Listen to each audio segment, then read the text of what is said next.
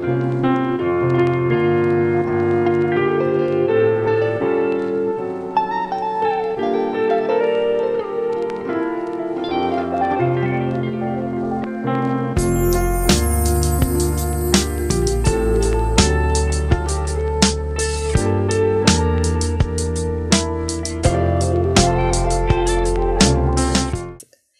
பிரியமான முஸ்லீம் சகோதரனே சகோதரியே, மகனே மகளே, இப்பொழுது அடுத்த கட்ட டீச்சிங்க்கு போக போகிறோம்.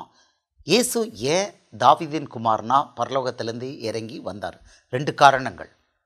இயேசு தான் பரலோக தேவன். அவர் வானத்திலேருந்து இறங்கி வந்தார், தாவீதின் குமாரனா வந்தார். இது பைபிளில் ரொம்ப டீட்டெயிலாக தரப்பட்டுள்ளது. ஆனால் இதை குரானில் அல்லாவோ முகமது நபியோ ஜிப்ராயிலோ இதை பற்றி ஒன்றுமே குறிப்பிடலை. இப்போ இந்த ரகசியத்தை உங்களுக்கு பரிசுத்த ஆவியானவர் இயேசு விளக்குறார். 2 இருக்குது. ஃபர்ஸ்ட் இங்கே பார்க்குறோம். தாவீதின் குமாரன் இயேசு 1. விழுந்து போன தாவீது ராஜாவின் சிங்காசனத்தை மறுபடியும் இஸ்ரவேலில் நிறுவ வந்த தேவன். உன் வீடும் உன் ராஜ்யமும் என்றென்றைக்கும் உனக்கு முன்பாக ஸ்திரப்பட்டிருக்கும், உன் ராஜாசனம் என்றென்றைக்கும் நிலை பெற்றிருக்கும் என்று தாவீதுக்கு அளித்த வாக்கை நிறைவேற்ற பரலோகத்திலிருந்து இறங்கி வந்த தேவன் இவர். இது 1. தாவீதின் குமாரன் இயேசு 2. 2வது, தாவீதின் பாவத்துக்காக அவனுக்கு பதில் மறித்து பிசாசிடம் விலை கொடுக்க வந்த தேவன். தேவன் நீதிவரர் என்பதும் அவர் பட்சபாதம் உள்ளவர் அல்ல என்பதும் நிலைநிறுத்தப்பட்டது. டைட்டில் பார்த்துப்போம். இயேசுவுக்கு இது சிறப்பு பார்வை 6ல் ஒரு பகுதி சாப்டர். இயேசுவுக்கு பெயர் தாவீதின் குமாரன் என்ற பைபிள் கூறும் உண்மை வரலாறு. கிமு 1000 இஸ்ரவேலை ஆட்சி செய்த 2ஆம் யூத ராஜாவான தாவீது இஸ்ரவேலர் மத்தியில் இன்றும் ஒரு ஹீரோ. 990 பைபிள் வசனங்களில் இவன் பெயர் உள்ளது. இதனை சூரத்து 19 மரியமில் அல்லாஹ் மறைத்து முஸ்லிம்களை ஏமாற்றியுள்ளார்.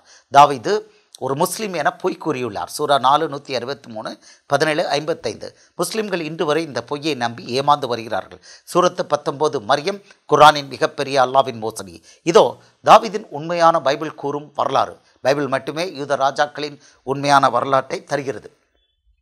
யூத ராஜாவான தாவீது பற்றி பைபிளில் பல அதிகாரங்களை கொண்ட ஒரு நீண்ட வரலாறு தரப்பட்டுள்ளது.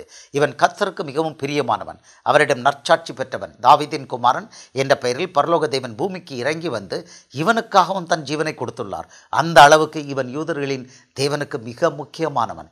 இது முழுவதையும் அல்லாஹ் குரானில் மறைத்து தாவீது ஒரு முஸ்லீம் என 1600 வருடங்கள் கழித்து வந்து பொய் கூறியுள்ளார். இப்போ தாவீதின் குமாரன் 1. அவர் விழுந்து போன தாவீதின் சிங்காசனத்தை எடுத்து திருப்ப கட்ட வந்தவர். ஏன் அப்படி பண்ணார் அப்படிங்கிறத நம்ம பார்க்க போகிறோம். 2 சாமுவேல் புத்தகத்திலேருந்து நம்ம பார்க்க போகிறோம். ஏன் அப்படி வந்தார்? 2 சாமுவேல் 7:16. இது தாவீதுக்கு அவர் கொடுத்த வாக்குத்தத்தம். நாத்தான்கிற ஒரு தீர்க்கதரிசி அனுப்பி தாவீதுக்கு கொடுக்குறாரு. ஏன்னா அவன் மேலே ரொம்ப அன்பாக இருந்தார், அவர் ரொம்ப கீழ்ப்படிஞ்சான், அவன் மேலே அவ்வளோ பாசம் வச்சுட்டார். அனுப்புகிறாரு, ஒரு கமிட்மெண்ட் பண்ணுறாரு. இது பயங்கரமான கமிட்மெண்ட். இந்த கமிட்மெண்ட்டை பண்ண போய் அது நிறைவேறலைன்னா வானத்திலேருந்து கீழே இறங்கி வந்தார். அப்போ இவர் எப்படிப்பட்ட தேவன்? ஒரு மனுஷனுக்கு தான் கமிட் பண்ணியிருக்கிறாரு. அடப்போடான்னு சொல்லிட்டு போகலை, இதுக்காக இறங்கி வந்தார். பார்க்க போகிறீங்க.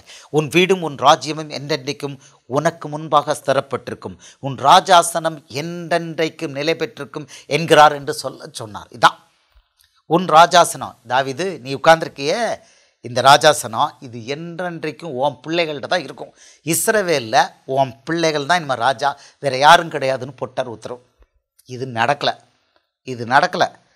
நடக்கலைன்னு உடனே அவர் என்ன பண்ணார்? ஆல்ரைட், நானே வரேன், தாவீதின் குமாரனா வரேன் அப்படின்னு இறங்கி வந்தார். இப்போ உங்களுக்கு புரிஞ்சிருக்கும்னு நினைக்கிறேன். இவர் இறங்கி வந்தார். இயேசு என்ற தேவகுமாரன் தாவீதின் குமாரனும் கூட. தேவ ரகசியம் வெளியரங்கம். விழுந்து போன தாவீதின் கூடாரத்தை திரும்ப எடுப்பித்து அதை சீர்படுத்தி ஸ்தாபிக்க வந்த தேவன் இயேசு. இதன் வரலாறு என்ன? இயேசுவை தாவீதின் குமாரன் என கிறிஸ்தவ வேதம் இஸ்லாம் உருவாவதற்கு 600 வருடங்களுக்கு முன்னரே அறிக்கையிட்டுள்ளது. இதனை யாரும் மாற்ற முடியாது. தாவீதின் குமாரன் என்றாலும் தேவனுடைய குமாரன் என்றாலும் கிறிஸ்து என்றாலும் ஒருவர்தான். இதை மறுதளிக்கிற அல்லது மறைக்கிற எவனும் பிசாசு என்ற சாத்தான் மட்டுமே. மத்தேயு 1:1 மார்க்கு 1:1 வசனங்களை ஒருத்தனும் மறைக்க முடியாது. மத்தேயு 1:1 ஆபிரகாமின் குமாரனாகிய தாவீதின் குமாரனாகிய இயேசு கிறிஸ்துவனுடைய வம்ச வரலாறு. பைபிளில் மத்தேயு எழுதின சுவிசேஷம் துவங்கினதே இப்படிதான், தாவீதின் குமாரனாகிய இயேசு கிறிஸ்து. மார்க்கு 1:1 தேவனுடைய குமாரனாகிய இயேசு கிறிஸ்துவனுடைய சுவிசேஷத்தின் ஆரம்பம். தேவனுடைய குமாரனாலும் தாவீதுனுடைய குமாரனாலும் ஒன்று தான். இதை மறுதளிக்க முடியாது. அல்லாஹ் வரதுக்கு 600 வருஷத்துக்கு முன்னால் வந்தது இதெல்லாம் எழுதப்பட்டுள்ளது. கிடைக்கவிருக்கிற முக்கிய பக்தி விருத்தி. தாவீது ராஜா ஒரு முஸ்லீம் என குரானில் அண்டப்புழுக்கு கூறியுள்ள அல்லாஹ், முகமது நபி மற்றும் ஜிப்ரீல் ஆகிய மூவரும் எப்பேற்பட்ட பொய்யர்கள் மற்றும் மோசடிக்காரர்கள் என்று அறிந்து கொள்வதற்கும், உங்களை இவர்கள் மூவரும் தாவீது ராஜா விஷயத்திலும் தேவகுமாரன் இயேசுவின் விஷயத்திலும் குரானில் எப்படி பொய்கள் கூறி ஏமாற்றியுள்ளார்கள் என்பதை எளிதாக அறிந்து கொள்வதற்கும் இந்த படிப்பினை உங்களுக்கு தரப்படும் ஒரு நல்ல வாய்ப்பாகும். இயேசு கொடுக்கிறார். தேவகுமாரன் இயேசுவுக்கு பெயர் தாவீதின் குமாரன். தேவனுடைய குமாரன் என்றால் தேவனுக்காக மரிக்க வந்த அவருடைய காணக்கூடிய உருவம் என்று அர்த்தம். தாவீதின் குமாரன் என்றால் தாவீது செய்த பாவங்களுக்காக மரிக்க வந்த தேவன் என்றும், தாவீதின் சிங்காசனத்தை திரும்ப எடுத்து கட்ட வந்த இஸ்ரவேலின் தேவன் என்று 2 அர்த்தங்கள் உள்ளன. சொல்லியாச்சு. இப்போ உங்களுக்கு ரீசன்ஸ் கொடுத்தாச்சு. மத்தேயு 1:1 வசனம் நீங்கள் பார்த்தீங்க. மத்தேயு 22:42 வசனத்தை பார்ப்போம். மத்தேயு 22:42. கிறிஸ்துவை குறித்து நீங்கள் என்ன நினைக்கிறீர்கள்? அவர் யாருடைய குமாரன் என்று கேட்டார். ஏசப்பாவே கேட்குறாரு, பரிசேயர்கிட்ட வேதபாரகர்கிட்டையும். அவங்க சொல்கிறாங்க அவர் தாவீதின் குமாரன் என்றார்கள். எல்லாருக்கும் தெரியும், யூதர்கள் எல்லாருக்கும் தெரியும் இயேசு தாவீதின் குமாரனா பிறப்பாருன்னு எல்லாருக்கும் தெரியும். கிளியராக அவெல்லாம் படித்தாள். பரிசேயர் கரெக்டாக சொல்கிறாங்க. இது உங்களுக்கு தெரியணும். இதெல்லாம் பைபிளில் இருந்தது. அல்லாஹ் வரும்போது இதெல்லாம் இருந்து உலகம் முழுக்க சர்க்குலேட் ஆகிருந்தது. இதெல்லாம் மூடி மறைச்சி உங்களை ஏமாற்றிருக்காங்க. கிபி 91-96 பூமிக்கு மறுபடியும் வந்த தேவகுமாரன் இயேசுதான் தாவீதின் வேரும் சந்ததியும் என்று தெளிவாக கூறியுள்ளார். தன்னிடம் இருப்பது தாவீதின் திறவுகோல் என்று கூறி இன்னமும் கூடுதலாக தாவீதுக்கு மகிமையை கொடுத்துள்ளார். இதெல்லாம் ஏன்னு பார்க்க போகிறோம். வெளிப்படுத்தல் 22:16 இதெல்லாம் ரொம்ப ஃபென்டாஸ்டிக்காக இருக்கும். அழகாக கொடுத்துருக்காரு. நான் தாவீதின் வேரும் சந்ததியுங்கிறார். வெளிப்படுத்தல் 22:16 சபைகளில் இவைகளை உங்களுக்கு சாட்சியாக அறிவிக்கும்படி இயேசுவாகிய நான் என் தூதனை அனுப்பினேன். நான் தாவீதின் வேரும் சந்ததியும் பிரகாசமுள்ள வெடிவள்ளி நட்சத்திரமாயிருக்கிறேன் என்றார். என்ன சொல்கிறாரு பாருங்க, நான் தாவீதின் வேரும் சந்ததியும். எங்கே ஈசா நபி இப்படி தாவீதின் வேரும் சொல்லியிருக்காரா? டோட்டல் ஏமாத்து குரான். புரிஞ்சுக்கோங்க. உங்களுக்கு நிறைய காமிச்சு கொடுக்குறோம். வெளிப்படுத்தல் 3:7-8 வசனம் இருக்குது. பிலதெல்பியா சபையின் தூதனுக்கு எழுத வேண்டியது என்னவெனில், பரிசுத்தம் உள்ளவரும் சத்தியம் உள்ளவரும் தாவீதின் திறவுகோலை உடையவரும் ஒருவரும் பூட்டக்கூடாதபடிக்கு திறக்கிறவரும் ஒருவரும் திறக்கக்கூடாதபடிக்கு பூட்டுக்கிறவருமாயிருக்கிறவர் சொல்லுகிறதாவது. இந்த தாவீதின் திறவுகோல் என்ன பண்ணுமா? ஒருவரும் பூட்டக்கூடாதபடி திறக்குமா, ஒருவரும் திறக்கக்கூடாதபடி பூட்டுமா. இது இவர் கையில் இருக்குங்கிறாரு. வெளிப்படுத்தல் 3:8 உன் கிரியைகளை அறிந்திருக்கிறேன். உனக்கு கொஞ்சம் பலன் இருந்தும் நீ என் நாமத்தை மறுதலியாமல் என் வசனத்தை கை கொண்டபடினால இதோ திறந்த வாசலை உனக்கு முன்பாக வைக்கிறேன். டைரெக்டாக வந்து சொல்லியிருக்கிறார். கிபி 91-96 காலத்தில் டைரெக்டாக இயேசு சொல்லியிருக்கிறார். தாவீதின் திறவுகோல் என்றாலும் பரலோக ராஜ்யத்தின் திறவுகோல்கள் என்றாலும் ஒன்றுதான். அது கட்டவும் கட்டவிழ்க்கவும் செய்யும். நீ கட்டுகிறது எதுவோ அது பரலோகத்தில் கட்டப்பட்டிருக்கும். பூலோகத்தில் கட்டுகிறது எதுவோ அது பரலோகத்திலும் கட்டப்பட்டிருக்கும். பூலோகத்திலே நீ கட்டவிழ்ப்பது எதுவோ அது பரலோகத்திலும் கட்டவிழ்க்கப்பட்டிருக்கும். மத்தேயு 18:18 வசனம். இந்த தாவீதின் திறவுகோல் என்னன்னு தெரியணும். இது பரலோகத்தின் திறவுகோலும் கூட. பரலோக ராஜ்யத்தின் திறவுகோல் சொல்கிறார். மத்தேயு 16:19 பரலோக ராஜ்யத்தின் திறவுகோல்களை நான் உனக்கு தருவேன். பூலோகத்திலே நீ கட்டுகிறது எதுவோ அது பரலோகத்திலும் கட்டப்பட்டிருக்கும். பூலோகத்திலே நீ கட்டவிழ்ப்பது எதுவோ அது பரலோகத்திலும் கட்டவிழ்க்கப்பட்டிருக்கும் என்றார். இவங்களுக்கு நீங்கள் பார்த்தீங்க, ஒருவரும் திறக்கக்கூடாது. அதை வச்சு பூட்டினா ஒருத்தரும் திறக்க முடியாது. அந்த திறவுகோலை வச்சு திறந்தால் ஒருத்தரும் பூட்ட முடியாது. 2 ஈக்குவல். மத்தேயு 18:18 வசனத்தையும் பார்ப்போம். அதுலேயும் இதை ரிப்பீட் பண்ணுறாரு. மத்தேயு 18:18 பூலோகத்திலே நீங்கள் எவைகளை கட்டுவீர்களோ அவைகள் பரலோகத்திலும் கட்டப்பட்டிருக்கும். பூலோகத்திலே நீங்கள் எவைகளை கட்டவிழ்ப்பீர்களோ அவைகள் பரலோகத்திலும் கட்டவிழ்க்கப்பட்டிருக்கும் என்று மெய்யாகவே உங்களுக்கு சொல்லுகிறேன். அப்போ தாவீதின் திறவுகோல்ங்கிறது அது கட்டவும் கட்டவிழ்க்கவும் செய்யும். ஆமாம், அதுதான் அவர் சொல்லியிருக்கிறார். தேவகுமாரன் இயேசுவுக்கு பெயர் தாவீது ராஜா. இது தீர்க்க தரிசனமாக கிறிஸ்து பிறப்பதற்கு 500 வருடங்களுக்கு முன்னே அறிவிக்கப்பட்டுள்ளது. எசேக்கியேல் பழைய ஏற்பாட்டிலிருந்து ஒரு வசனம். இவர் தான் தாவீது ராஜான்னு பழைய ஏற்பாட்டில் எசேக்கியேல் 34வது அதிகாரத்தில் சொல்லியிருக்காங்க. எசேக்கியேல் 34:24 அவர்களை மேய்க்கும்படி என் தாசனாகிய தாவீது என்னும் ஒரே மேய்ப்பனை நான் அவர்கள் மேல் விசாரிப்பாயிருக்க ஏற்படுத்துவேன். இவர் அவர்களை மேய்த்து இவரே அவர்களுக்கு மேய்ப்பனாக இருப்பார். வந்தார். இதுக்கு முன்னால் என்னவாக இருந்ததுன்னா, இஸ்ரவேல் 2 உடைஞ்சு போச்சு. 2 கோத்திரம் யூதேயான்னு சொல்லி, அடுத்தது 10 கோத்திரம் சமாரியாவை தலைமையாக கொண்டு இஸ்ரவேல் யூதேயான்னு உடைஞ்சு போச்சு. சொல்கிறாரு, 2 பேரையும் சேர்த்து ஒரே மேய்ப்பன் ஆக்குவேன், இவர் தான் 2 பேருக்கு ஒன்று. இயேசு வந்து அவங்கள 2 பேரும் இணைச்சி வச்சார். அது தீர்க்க தரிசனமாக சொல்லப்பட்டது. இயேசு தான் கம்பைன்டு தாவீது ராஜா. தாவீது ராஜா கம்பைண்டாக 12 கோத்திரத்தை ஆட்சி பண்ணினா, சாலமோன் அவன் பையன் சாலமோனுடைய பாவத்தினால அந்த தேசம் 2ஆக உடைஞ்சிது. மறுபடி வந்தார் தாவீது ராஜாவை, இயேசு வந்தார், தாவீதின் குமாரனாக வந்தார், சேர்த்து வச்சிட்டார். இதைத்தான் அங்கே தீர்க்க தரிசனமாக சொல்லி அது நிறைவேறியிருக்கு. தேவகுமாரன் இயேசுவுக்கு பெயர் சதா காலங்களிலும் உயிரோடு இருக்கிறவர், மரணத்திற்கும் பாதாளத்துக்கும் உரிய திறவுகோள்களை உடையவர். அவர் சாதாரணமான ஆள் இல்லை. சும்மா அவர் ஈசா நபி, அவர் வந்து இப்போ தான் பிறந்திருக்கிறாருன்னு கதை விட்டுருக்காங்க குரானில். வெளிப்படுத்தல் 1:18. இது கிபி 91, 96 காலம். அவர் மரித்து உயிர் தெளிந்து பரமேறி போனால் 60 வருஷம் கழித்து நேராக வந்து சொல்லியிருக்காரு. அவருடைய அப்போஸ்தலன் யோவான் அவருடைய சீஷனுக்கு முன்னால் வந்து அப்பீராகி சொல்லியிருக்காரு. அவனும் 60 வருஷம் உயிரோடு இருந்திருக்கிறான். மரித்தேன், ஆனாலும் இதோ சதா காலங்களிலும் உயிரோடு இருக்கிறேன். ஆமென். நான் மரணத்துக்கும் பாதாளத்துக்கும் உள்ள திறவுகோள்களை உடையவராக இருக்கிறேன். இயேசு கையில் மரணத்துக்கும் பாதாளத்துக்குள்ள திறவுகோள். அப்படின்னா எவனாவது நரகத்துக்கு போகணுன்னா இயேசு பர்மிஷன் இல்லாமல் போக முடியாது. எவனாவது மறிக்கணும்னா இயேசு பர்மிஷன் இல்லாமல் முடியாது, யாரையும் கொல்ல முடியாது. இயேசு பர்மிஷன் இல்லாமல் யாரையும் கொல்ல முடியாதுன்னு சொல்லியிருக்காரு. அவர் கையில் தான் அவ்வளோ பவர் இருக்குதுன்னு சொல்லியிருக்காரு. அப்போது இயேசு மிக வல்லமையான ஒரு தேவன்.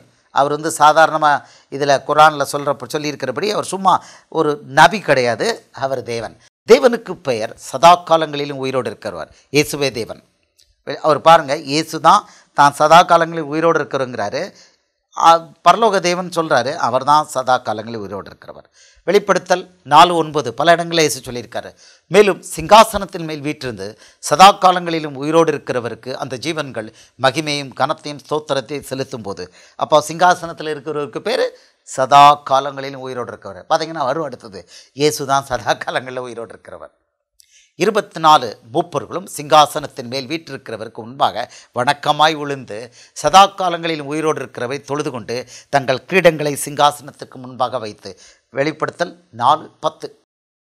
வெளிப்படுத்தல் 5:14. அதற்கு 4 ஜீவன்களும் ஆமேன் என்று சொல்லின.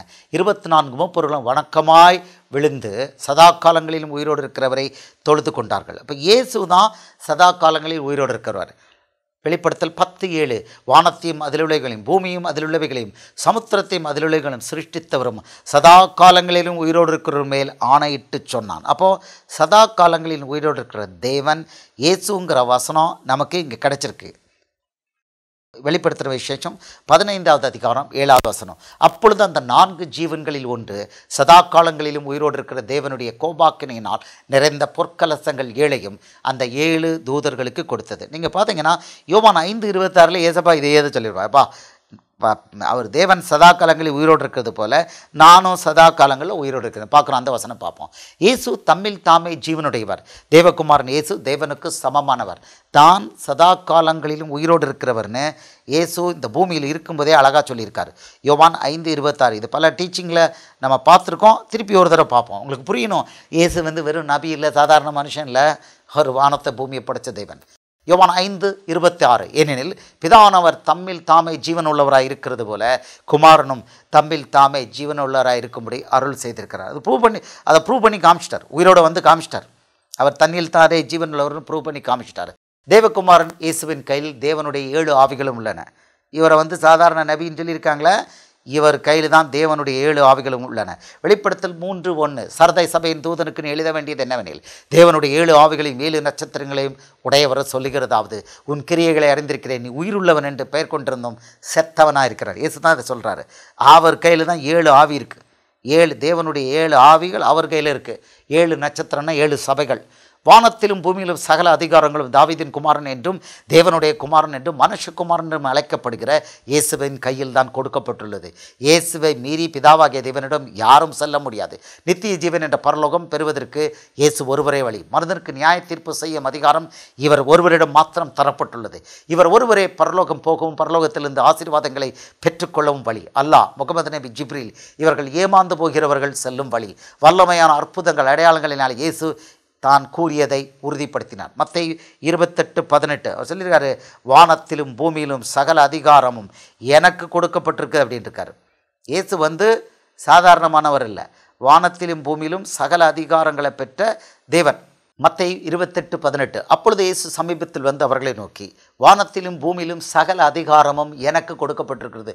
ஒரே ஒருத்தர் கையில். எங்கே இருக்கார் அல்லாஹ், எங்கே இருக்கார் ஜிப்ராயில், எங்கே இருக்கார் முகமது நபி? 600 வருஷத்துக்கு முன்னால் சொல்லப்பட்டது.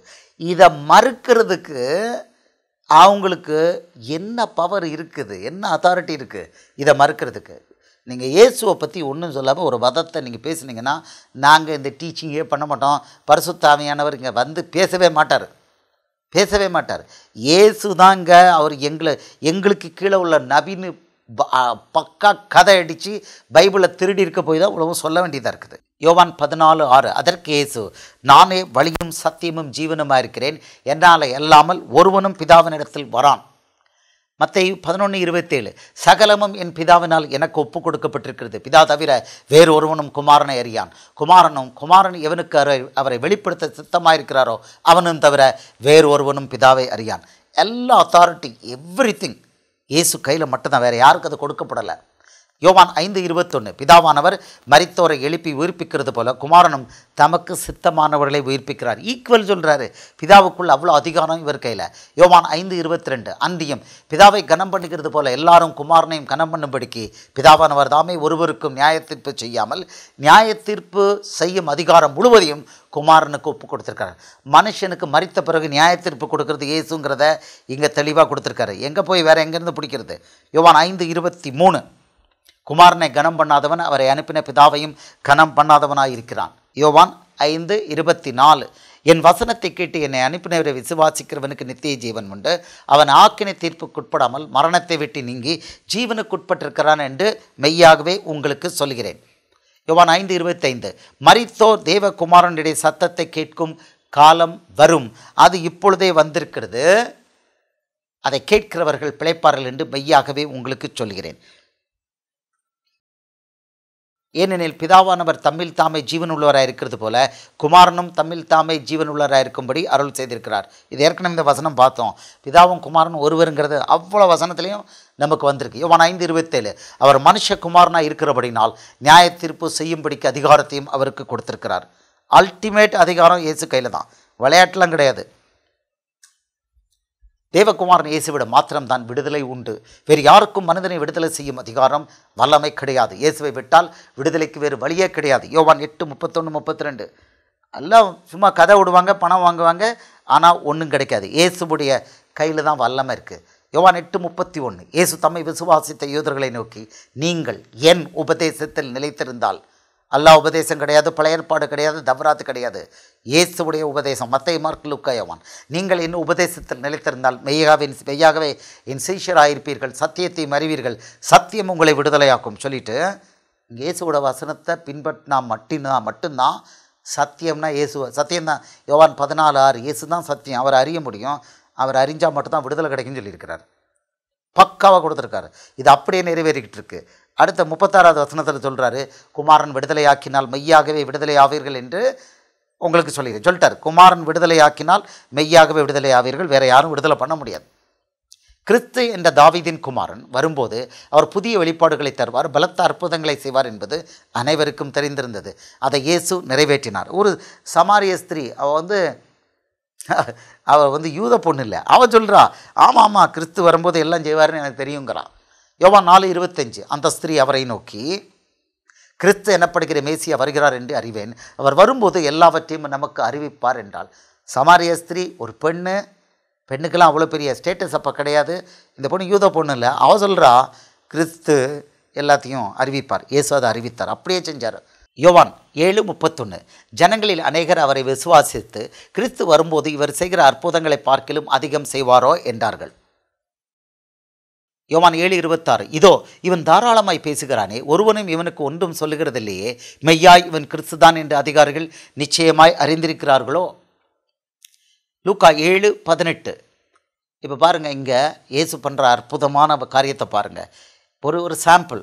இவைகளை எல்லாம் யோவானுடைய சீஷர்கள் அவனுக்கு அறிவித்தார்கள். அப்பொழுது யோவான் தன் சீஷர்கள் 2 பேரை அழைத்து, நீங்கள் இயேசுவினிடத்திற்கு போய், வருகிறவர் நீர்தானா அல்லது வேறொருவரை காத்திருக்க வேண்டுமா என்று கேளுங்கள் என்று சொல்லி அனுப்பினான். அந்தப்படி அவர்கள் அவரிடத்தில் வந்து, வருகிறவர் நீர்தானா அல்லது வேறொருவரை காத்திருக்க வேண்டுமா என்று கேட்கும்படி யோவான் ஸ்நானன் எங்களை உம்மிடத்திற்கு அனுப்பினார் என்றார்கள். அந்த சமயத்திலே நோய்களையும் கொடிய வியாதிகளையும் பொல்லாத ஆவிகளையும் கொண்டிருந்த அநேகரை அவர் குணமாக்கி அநேகர் குருடருக்கும் பார்வை அளித்தார். அப்போ தான் ஒரு மரித்த பையனையும் உயிரோடு எழுப்பினார். இயேசு அவர்களுக்கு பிரதியுத்தரமாக, நீங்கள் போய் கண்டவைகளையும் கேட்டவைகளையும் யோவானுக்கு அறிவியுங்கள். குருடர் பார்வையடைகிறார்கள், சப்பானிகள் நடக்கிறார்கள், குஷ்டரோகிகள் சுத்தமாகிறார்கள், செவிடர் கேட்கிறார்கள், மரித்தோர் எழுந்திருக்கிறார்கள், தரித்திரருக்கு சுவிசேஷம் பிரசங்கிக்கப்படுகிறது. அப்படி கிளியராக சொல்கிறார். என்னிடத்தில் இடரல் அடையாதிருக்கிறவன் எவனோ அவன் பாக்கியவான் அப்படின்ட்டார். தெளிவாக சொல்லிட்டார். அவர் தான் மேசியாங்கிறத க்ளீனாக உறுதியாக அங்கே சொல்லிட்டார். இயேசுவை தாவீதின் குமாரன் என இஸ்ரவேல் அறிந்திருந்தனர். அவரை தாவீதின் குமாரனே என்று அழைத்தனர். தாவீது ஒருங்கிணைந்த இஸ்ரவேலின் 2வது ராஜா, மிகவும் பிரபலமானவன். இவனுக்கு குமாரன் என்றால் அப்படிப்பட்டவரும் ராஜாதான். பரலோக தேவன் இயேசு தாவீதின் குமாரனாக இஸ்ரவேலின் ராஜாவாக 2வது தாவீது ராஜாவாக மீண்டும் இஸ்ரவேலில் வெளிப்பட்டார். இயேசு தன்னை ராஜா என்று தன்னை நியாயம் விசாரித்த ரோம அதிபதி பிலாத்திடம் வெளிப்படுத்தினார். யோவான் 18:37. நீ ராஜாவோ அப்படின்னு கேட்கலாம். அப்படியானால் நீ ராஜாவோ அப்படின்னு கேட்பான். நீ சொல்கிறபடி நான் ராஜா தான் அப்படிம்பார். யோவான் 18:37. அப்பொழுது பிலாத்து அவரை நோக்கி, அப்படியானால் நீ ராஜாவா என்றான். இயேசு பிரதியுத்தரமாக, நீர் சொல்கிறபடி நான் ராஜாதான். சத்தியத்தை குறித்து சாட்சி கொடுக்க நான் பிறந்தேன். இதற்காகவே இந்த உலகத்திலே வந்தேன். சத்தியவான் எவனும் என் சத்தம் கேட்கிறான். க்ளீனாக அடிச்சிட்டார். அவர் தான் ராஜாங்கிறத க்ளீனாக அடிச்சிட்டார். தாவீது ராஜா பிறந்த அதே பெத்லகேம் என்ற ஊரில் இயேசு என்ற தாவீதின் குமாரன் பிறந்தார். தீர்க்க தரிசனமும் அவ்வாறு தான் இருந்தது. யூத ஜனங்கள் இந்த தீர்க்க தரிசனத்தை அறிந்திருந்தனர். யோவான் 7:41. அது நீங்கள் டீட்டெயிலாக நம்ம கொஞ்சம் கொஞ்சமாக எல்லாத்தையும் பார்க்க போகிறோம். யோவான் 7:41. வேறு சிலர் இவர் கிறிஸ்து என்றார்கள். வேறு சிலர் கிறிஸ்து கலிலேயாவிலிருந்து வருவார் அப்படின்னு சொல்லிட்டு எங்கேருந்து வருவார்னு சாதாரண ஜனங்கள் சொல்கிறாங்க. தாவீதின் சந்ததியிலும் தாவீது இருந்த பெத்லகேம் ஊரிலிருந்து கிறிஸ்து வருவார் என்று வேத வாக்கியம் சொல்லவில்லையா என்றார்கள். சாதாரண ஜனங்கள் போட்டு உடைக்கிறாங்க. அவர் இங்கே தான் பிறப்பார் அப்படின்னு போட்டு உடைக்கிறாங்க.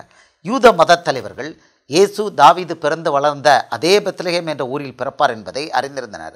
தாவீதின் குமாரன் இயேசு தீர்க்க தரிசனம் சொன்னபடியே பெத்லகேமில் பிறந்தார். அவர் பிறந்தவொடனே ஏரோது ராஜா அவர் எங்கே பிறந்திருக்காருன்னு அறிய முயற்சி பண்ணுவான். அப்போ எல்லாரையும் கூப்பிடுவான். எங்களுக்கு சொல்லிக் கொடு அப்படிம்பா. சொல்லிக் கொடுன்னு சொல்லும்போது இவங்க தான் சொல்லிக் கொடுப்பாங்க, இவர் இங்கே தான் பிறப்பார் அப்படின்னு. மத்தேயு 2:1. ஏரோது ராஜாவின் நாட்களில் யூதாவில் உள்ள பெத்லகேமிலே இயேசு பிறந்த பொழுது கிழக்கிலிருந்து சாஸ்திரிகள் எருசலேமுக்கு வந்து, யூதருக்கு ராஜாவாக பிறந்திருக்கிறவர் எங்கே?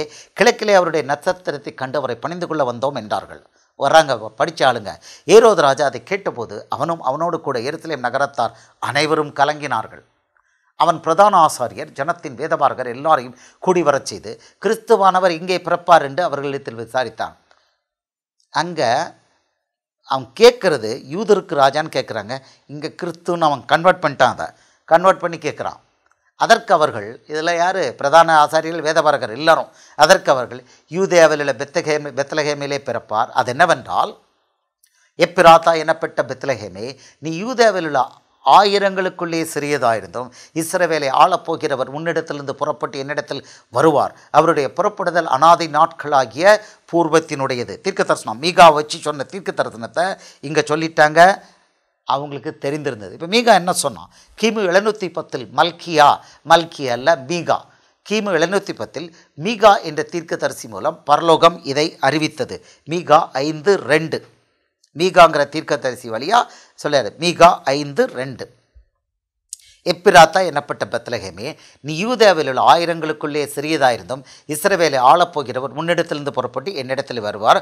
அவருடைய புறப்படுதல் அநாதி நாட்களாகிய பூர்வத்தினுடையது. கிளியராக அங்கே சொல்லப்பட்டு அது நிறைவேறிச்சு. கிமு 710. யூத மத தலைவர்கள் கிறிஸ்து என்ற இயேசுவை தாவீதின் குமாரன் என்று அறிந்திருந்தார்கள். இயேசு கேட்ட கேள்விக்கு அவர் தாவீதின் குமாரன் என்று பதில் அளித்தார்கள்.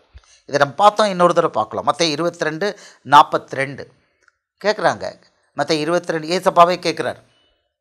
இயேசு கிறிஸ்துவை குறித்து நீங்கள் என்ன நினைக்கிறீர்கள்? அவர் யாருடைய குமாரன் என்று கேட்டார். அவர் தாவீதின் குமாரன் என்றார்கள். இயேசு தேவாலயத்தில் உபதேசம் பண்ணுகையில் அவர் கிறிஸ்து தாவீதின் குமாரன் என்று வேதபாரகர் எப்படி சொல்கிறார்கள்? ஜனங்கள்கிட்ட கேட்குறாரு. நான் உம்முடைய சத்துருக்களை உமக்கு பாதப்படியாக்கி போடும் வரைக்கும் நீர் என்னுடைய வலது பாசத்தில் உட்காரும் என்று கர்த்தர் என் ஆண்டவருடைய சொன்னார் என்று தாவீது பரிசுத்த ஆவினாலே சொல்லியிருக்கிறானே அப்படின்னு சொன்ன ஜனங்கள். தாவீது தானே அவரை ஆண்டவர் என்று சொல்லியிருக்க, அவனுக்கு அவர் குமாரனாய் இருப்பது எப்படி என்றார். அநேக ஜனங்கள் அவருடைய உபதேசத்தை விருப்பத்தோடே கேட்டார்கள். கிளியராக அவர் எல்லா இடத்துலையும் இதை கன்ஃபார்ம் பண்ணிக்கிட்டே வராரு தீர்க்க தரிசனத்தை. தாவீதின் குமாரன் இயேசுவுக்கு இன்னொரு பெயர் கிறிஸ்து. கிறிஸ்து என்றால் தேவகுமாரன் என்று அர்த்தம். தேவகுமாரன் என்றால் தேவனுடைய பார்க்கக்கூடிய உருவம் என்று அர்த்தம். தேவனை ஒருவனும் பார்க்க முடியாது. நல்லா புரிஞ்சுக்கோங்க. இதெல்லாம் கொஞ்சம் ஃபாஸ்ட்டாக போகிற மாதிரி இருக்குது, பட் புரிஞ்சுக்கோங்க. தாவீதின் குமாரன் இயேசுவுக்கு இன்னொரு பெயர் கிறிஸ்து. கிறிஸ்துன்னா தேவகுமாரன் அர்த்தம். தேவகுமாரன் என்றால் தேவனுடைய பார்க்கக்கூடிய உருவம். தேவனை ஒருவனும் பார்க்க முடியாது. இவரை தான் பார்க்கணும், வேறு யாரும் பார்க்க முடியாது. இவர் தான் பார்க்கக்கூடியவர். யோவான் 1வது அதிகாரம் 18வது வசனம். இதெல்லாம் சில தேவ ரகசியங்கள், சில மேண்டேட் பைபிளில் இருக்குது, வேறு எங்கேயும் கிடையாது.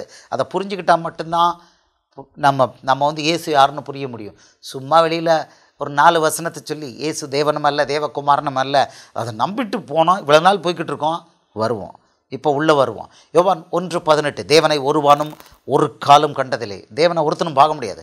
பிதாவின் மடியில் இருக்கிற ஒரே பேரான குமாரனை அவரை வெளிப்படுத்தினார். இயேசு தான் பிதாவை வெளிப்படுத்தினார். இவர் தான் பிதாவுக்கு காணக்கூடிய உருவம். மத்தேயு 16:20 அப்பொழுது தாம் கிறிஸ்துவாகிய இயேசு என்று ஒருவருக்கும் சொல்லாதபடிக்கு தம்முடைய சீஷர்களுக்கு கட்டளையிட்டார். பிலாத்து அவர்களை நோக்கி, அப்படியானால் கிறிஸ்து எனப்பட்ட இயேசுவை நான் என்ன செய்ய வேண்டும் என்று கேட்டான். அவனை சிலுவையில் அறைய வேண்டும் என்று எல்லாரும் சொன்னார்கள். கிறிஸ்து எனப்பட்ட இயேசு, அவரை தான் கொலை பண்ணாங்க.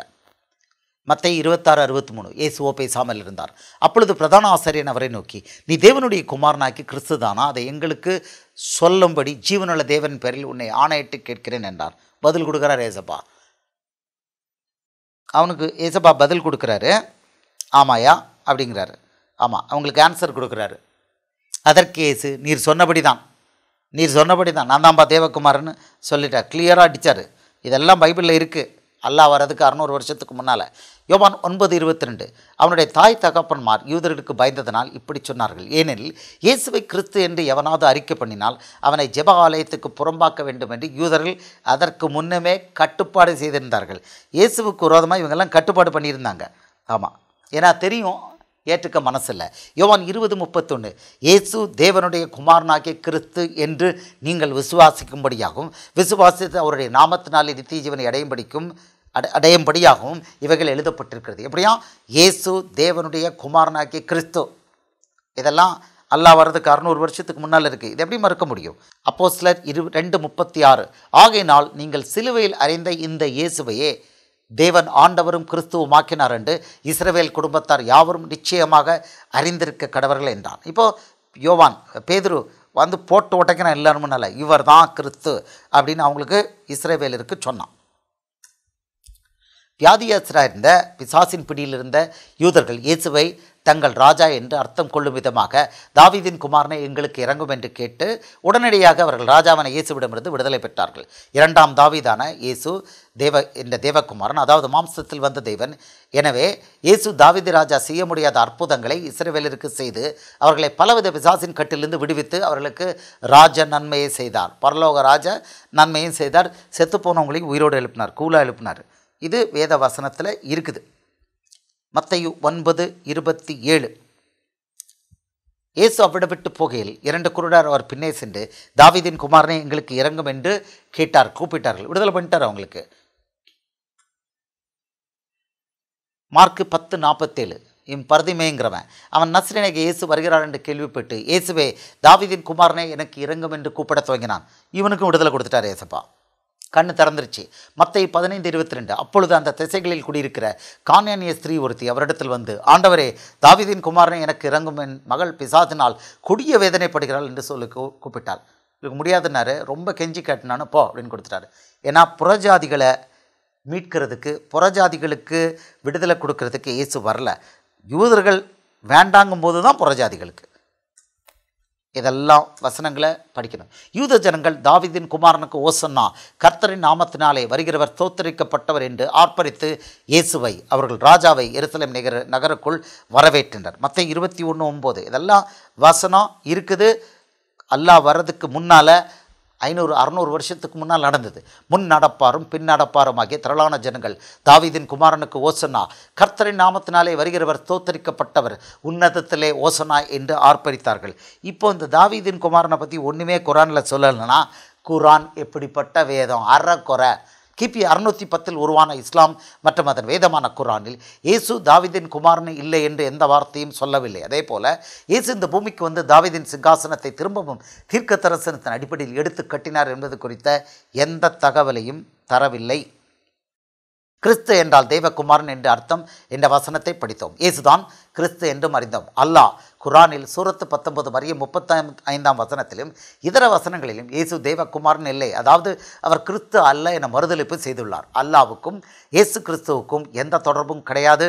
பின்னர் இயேசுவை பற்றி அல்லாஹ் பொய் கருத்து கூறியதன் காரணம் என்ன? இயேசு மரித்து அடக்கம் பண்ணப்பட்டு 3ஆம் நாள் உயிர்த்தெழுந்து அதன்பின் 40 நாட்கள் அவரது சீஷருக்கு தரிசனமாகி அதன்பின் அவர்கள் பார்த்து கொண்டிருக்கையில் பரமேறி போனார். 60 ஆண்டுகள் கழித்து கிபி 91 96 மீண்டும் அதே சரீரத்துடன் பூமிக்கு வந்து அவரது சீஷன் யோவானுக்கு பத்மு என்னும் தீவில் நேரடியாக காட்சியளித்து பூமியின் எதிர்காலம் என்ன என்பது குறித்து வெளிப்பாடுகளை கொடுத்து தீர்க்க தரிசனங்களை காண்பித்துள்ளார். இந்த வெளிப்படுத்தின விசேஷம் பைபிளின் கடைசி புத்தகமாகும். இதில் 22 அதிகாரங்கள் உள்ளன. இதில் பூமியின் எதிர்காலம் முழுக்க தீர்க்க தரிசனமாக இயேசுவால் கூறப்பட்டுள்ளது. இந்த தீர்க்க தரிசன புத்தகத்தில் உள்ளபடிதான் உலகில் நிகழ்வுகள் இன்றும் நடைபெற்று கொண்டிருக்கின்றன. இயேசுவை அவர்கள் சிலுவையில் அறையவில்லை, அவர்கள் அவரை கொலை செய்யவும் இல்லை என்று குர்ஆனில் பொய் கூறியுள்ள அல்லாஹ் இயேசு கிபி 91 96 காலகட்டத்தில் பூமிக்கு மீண்டும் வந்து இந்த வல்லமையான வெளிப்பாடுகளை வெளிப்படுத்தின விசேஷம் என்று கொடுத்துள்ளதையும் அது பைபிளில் கடைசி புத்தகமாக இருப்பதையும் கூற மறுத்து முஸ்லிம்களை மோசடி செய்து ஏமாற்றியுள்ளார். தேவகுமாரன் பரலோக தேவன் இயேசு தாவீதின் குமாரனாக பூமிக்கு விழுந்து போன தாவீதின் சிங்காசனத்தை மறுபடியும் அவரது வாக்கின்படி நிறுவ வந்த தேவன், இரண்டாவது மற்றும் நிரந்தர தாவீது ராஜா. தீர்க்கதரிசி ஆமோஸ் வழியாக தேவன் கூறியது கிமு 760 கூறியது இயேசு பூமிக்கு வந்தபோது நிறைவேறியது. ஆமோஸ் 9, 11, 12 இதெல்லாம் நிறைவேறிச்சுன்னு எல்லாருக்கும் தெரியும், உலகத்துலேயும் தெரியும். இதை இல்லைன்னு சொல்லி யாரும் மறுதளிக்க முடியாது. அல்லாஹ் மறுதளிச்சார்னா அல்லாஹ் தேவன் இல்லை. ஆமோஸ் 9:11 ஏதோமேல் மீதியானவர்களை என் நாமம் விளங்கிய சகல ஜாதிகளுக்கு வசமாக்கி கொள்ளும்படிக்கு அந்நாளிலே விழுந்து போன தாவீதின் கூடாரத்தை நான் திரும்ப எடுப்பித்து அதன் திறப்புகளை அடைத்து அதில் பழுதாய் போனவைகளை சீர்படுத்தி பூர்வ நாட்களில் இருந்தது போல் அதை ஸ்தாபிப்பேன் என்று இதை செய்கிற கர்த்தர் சொல்கிறார். இது கிமு 760 இயேசு வந்துட்டு போன பிறகு கிமு 49 கிபி 49 மறுபடியும் இது சொல்கிறாங்க. அப்போஸ்தலர் 15:15 அதற்கு தீர்க்கதரிசியுடைய வாக்கியங்களும் ஒத்திருக்கிறது. யாக்கோபுன்னு அவருடைய சகோதரன் சொல்கிறார். எப்படியெனில் மற்ற மனுஷரும் என்னுடைய நாமம் தரிப்பிக்கப்படும் சகல ஜாதிகளும் கர்த்தரை தேடும்படிக்கு நான் இதற்கு பின்பு திரும்பி வந்து விழுந்து போன தாவீதின் கூடாரத்தை மறுபடியும் எடுப்பித்து அதிலே பழுதாய் போனவைகளை மறுபடியும் சீர்படுத்தி அதை செவ்வையாக நிறுத்துவேன் என்று இவைகளை எல்லாம் செய்கிற கர்த்தர் சொல்லுகிறார் என்று எழுதியிருக்கிறது. கன்ஃபார்ம்டு. இது கிபி 49. யூதர்களுக்கு இந்த தீர்க்க தரிசனம் வாக்குத்தத்தம் குறித்து தெரியும். இதனை இயேசுவிடம் தெரிவித்தார்கள். சாதாரண யூத ஜனங்கள் தாவீதின் குமாரனுக்கு ஓசன்னா, கர்த்தரின் நாமத்தினாலே வருகிறவர் ஸ்தோத்தரிக்கப்பட்டவர், உன்னதத்திலே ஓசன்னா என்று சொல்லி ஆர்ப்பரித்து அவரை எருசலேம் நகருக்குள் வரவேற்றனர். இது ஒரு தீர்க்க தரிசன நிறைவேற்றம். இது ஏற்கனவே பார்த்துருக்கோம், இன்னொரு முறை பார்க்கலாம். மத்தேயு 22:42 கிறிஸ்துவை குறித்து நீங்கள் என்ன நினைக்கிறீர்கள்? அவர் யாருடைய குமாரன் என்று கேட்டார். அவர் தாவீதின் குமாரன் என்றார்கள். ஆபிரகாமின் குமாரனாகிய தாவீதின் குமாரனாகிய இயேசு கிறிஸ்துவுடைய வம்ச வரலாறு இது இருக்குது. 21:9 முன்னடப்பாரம் பின்னடப்பாரம் ஆகிய திரளான ஜனங்கள் தாவீதின் குமாரனுக்கு ஓசன்னா, கர்த்தரின் நாமத்தினாலே வருகிறவர் ஸ்தோத்தரிக்கப்பட்டவர், உன்னதத்திலே ஓசன்னா என்று சொல்லி ஆர்ப்பரித்தார்கள். இப்படி சொல்லி இயேசுவை எருசலேம் நகருக்குள்ளே வரவேற்றாங்க. இயேசு பிறந்தபோது பரலோகம் இதனை தேவதூதன் கேப்ரியல் மூலமாக இயேசுவின் தாயார் கன்னி மரியாளிடம் உறுதி செய்தது. அவர் பெரியவராயிருப்பார், உன்னதமானவருடைய குமாரன் எனப்படுவார். கர்த்தராகிய தேவன் அவருடைய பிதாவாகிய தாவீதின் சிங்காசனத்தை அவருக்கு கொடுப்பார். அவர் யாக்கோபின் குடும்பத்தாரை என்றென்றைக்கும் அரசாழ்வார். அவருடைய ராஜ்யத்துக்கு முடிவிராது. இயேசு தாவீதின் கூடாரத்தை திரும்ப எடுத்து கட்டினார். அவரை தாவீதின் குமாரனை எனக்கு இறங்கும் என்று கேட்ட அத்தனை யூத ஜனங்களையும் இயேசு சுகப்படுத்தினார். இயேசு யூதர்களுக்கு மட்டும்தான் ராஜாவாக பிறந்தார். இங்கே கிளீனாக இருக்குது.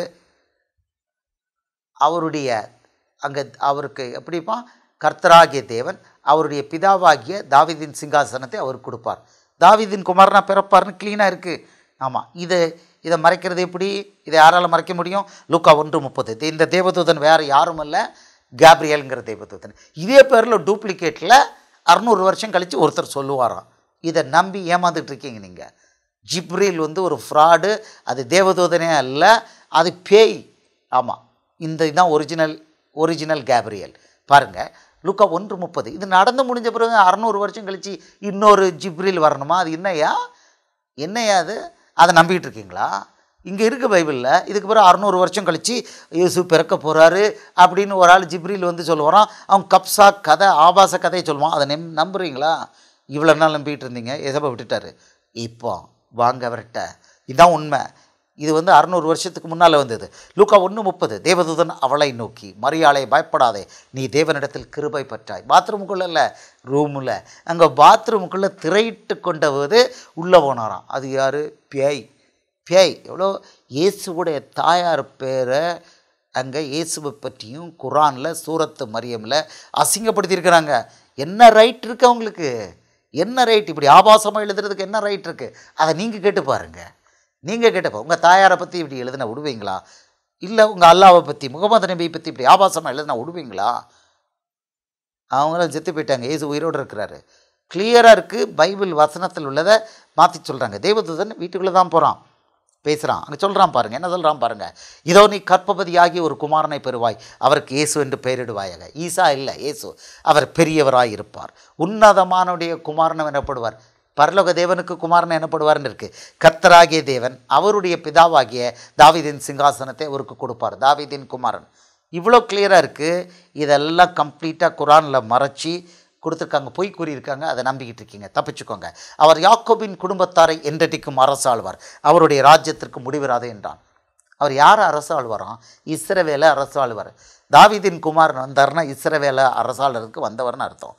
இதை முதல்ல புரிஞ்சுக்கோங்க.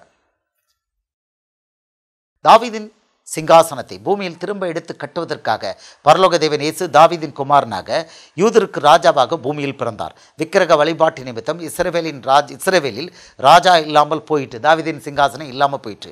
முதல் ராஜாவான சவுல் தெரிந்தெடுப்பதற்கு முன் பரலோக தேவன் தான் இஸ்ரவேலுக்கு ராஜாவாக இருந்தார். ராஜாவை இழந்த இஸ்ரவேலுக்கு மறுபடியும் தேவன் இஸ்ரவேலுக்கு ராஜாவாக பொறுப்பேற்பதற்கு மாம்சத்தில் வந்தார்.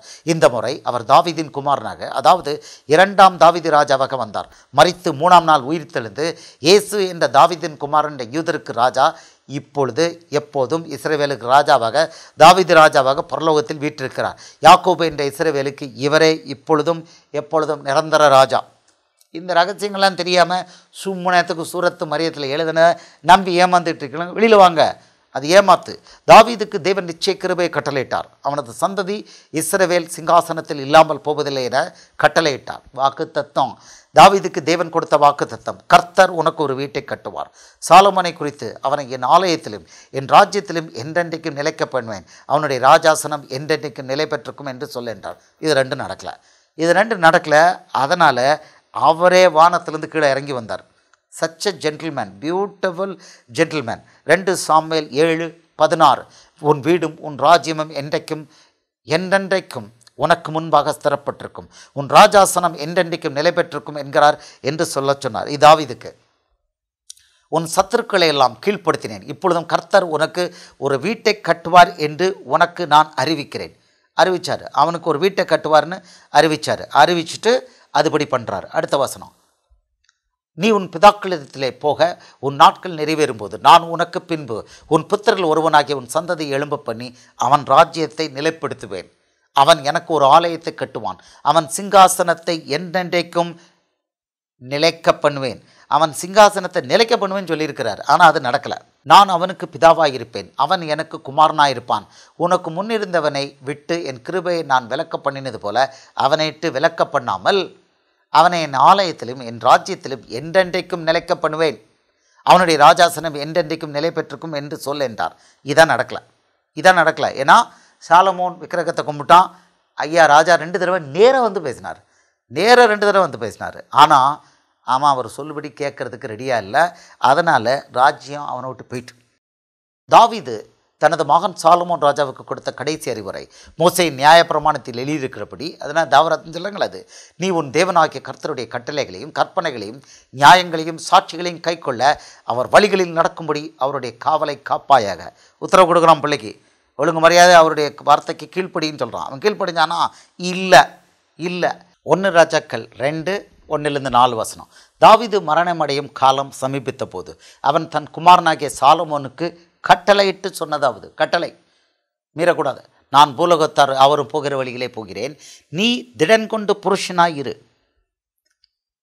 நீ என்ன செய்தாலும், நீ எங்கே போனாலும் எல்லாவற்றிலும் புத்திமானாய் இருக்கிறதற்கும் கர்த்தர் என்னை குறித்து உன் பிள்ளைகள் தங்கள் முழு இருதயத்தோடும் முழு ஆத்மாவோடும் எனக்கு முன்பாக உண்மையாய் நடக்கும்படிக்கு தங்கள் தங்கள் வழியை காத்து கொண்டால் இஸ்ரவேலின் சிங்காசனத்தின் மேல் வீற்றிருக்கத்தக்க புருஷன் உனக்கு இல்லாமற் போவதில்லை என்று சொன்ன தம்முடைய வார்த்தையை திடப்படுத்துகிறதற்கும் மோசே நியாயப்பிரமாணத்தில் எழுதியிருக்கிறபடி நீ உன் தேவனாகிய கர்த்தருடைய கட்டளைகளையும் கற்பனைகளையும் நியாயங்களையும் சாட்சிகளையும் கைக்கொள்ள அவர் வழிகளில் நடக்கும்படி அவருடைய காவலையும் காப்பாயாக.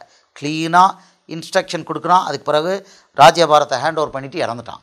பரலோக தேவன் சாலமோன் ராஜா முன் தோன்றி அவனுக்கு தந்த வாக்குத்தத்தம். அப்பொழுது இஸ்ரவேலை அரசாளும் புருஷன் உனக்கு இல்லாமற் போவதில்லை என்று நான் உன் தகப்பனாகிய தாவீதோடு உடன்படிக்கை பண்ணினபடியே உன் ராஜ்யத்தின் சிங்காசனத்தை நிலைக்க பண்ணுவேன். இது நிபந்தனையுடன் கூடிய ஒரு ஆசீர்வாதம் கொடுத்தாரு.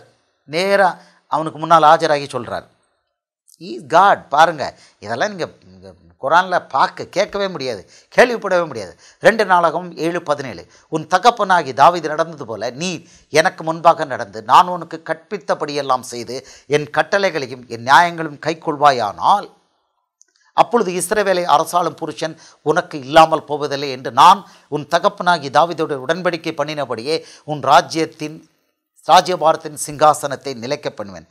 நல்ல கவனமாக பாருங்க. அவரே சொல்கிறாரு, நான் உன் தகப்பனாகிய தாவீதோட உடன்படிக்கை பண்ணபடியே. தனி மனுஷனோட உடன்படிக்கை பண்ணுற தேவன் அன்னைக்கு ஆபிரகாமோடு பண்ணார், ஈசாக்கோடு பண்ணார், யாக்கோபை பண்ணார், தாவீதோட பண்ணினார், சாலமோன்ட்ட பண்ணார். அவர் இன்னைக்கு உடன்படிக்கை பண்ணுறார். மனுஷனோட பேசுகிறார், டைரக்டாக வந்து நின்று பேசுகிறவர், உடன்படிக்கை பண்ணுற தேவன், ஒரிஜினல் தேவன். குரானில் இந்த தேவன் கிடையாது. அது ஏமாற்று. அது அல்லான்னு சொல்லி அவரும் இவரும் ஒன்றுன்னு ஏமாற்றி கம்ப்ளீட் போய் குரான். தப்பிச்சுக்கோங்க, உங்களுக்கு வாய்ப்பு ஏசப்பா கொடுக்குறாரு, தப்பிச்சுக்கோங்க. சத்தியத்தை அறியறதுக்கு அழகாக ஒரு வாய்ப்பு கொடுத்துட்டாரு. ஆமாம், இயேசுவின் நாமத்தில் உங்களை நான் அன்போடு வரவேற்கிறேன், தப்பிச்சுக்கோங்க. சாலமோன் ராஜா எருசலேமில் முதல் தேவாலயத்தை கட்டி பிரதிஷ்டை பண்ணின போது செய்த விண்ணப்பம். 2 நாளாகமும் 6:16. இது உங்களுக்கு நாலெட்ஜுக்காக என்ன நடந்தது அப்படிங்கிறது உங்களுக்கு தெரியணும். அவன் பையன் பண்ணும்பொழுது என்ன நடந்தது? இஸ்ரவேலின் தேவனாகிய கர்த்தாவே, தேவரீர் என் தகப்பனாகிய தாவீது என்னும் உமது அடியானை நோக்கி நீ எனக்கு முன்பாக நடந்தது போல உன் குமாரரும் என் நியாயப்பிரமாணத்தில் நடக்கும்படிக்கு தங்கள் வழியை காப்பார்களே. ஆனால் இஸ்ரவேலில் சிங்காசனத்தில் வீற்றிருக்கும் புருஷன் எனக்கு முன்பாக உனக்கு இல்லாமல் போவதில்லை என்று சொன்னதை இப்பொழுது அவனுக்கு நிறைவேற்றும். இதை சொல்லியே கேட்குறான். இதெல்லாம் வரலாறு. இது அவ்வளவும் குரானில் மறைக்கப்பட்டிருக்கு. சாலமோன் கர்த்தருடைய கட்டளைகளை மீறி அந்நிய தேவர்களை பின்பற்றினான். பரலோக தேவன் 2 சாமுவேல் 7:16 உன் வீடும் உன் ராஜ்யமும் என்றென்றைக்கும் உனக்கு முன்பாக ஸ்திரப்பட்டிருக்கும், உன் ராஜாசனம் என்றென்றைக்கும் நிலை பெற்றிருக்கும் என்ற வாக்கு நிறைவேற முடியாமல் போய்விட்டது. இந்த வாக்கை நிறைவேற்றுவதற்காக பரலோக தேவனை பூமிக்கு இறங்கி வர வேண்டியதாக இருந்தது.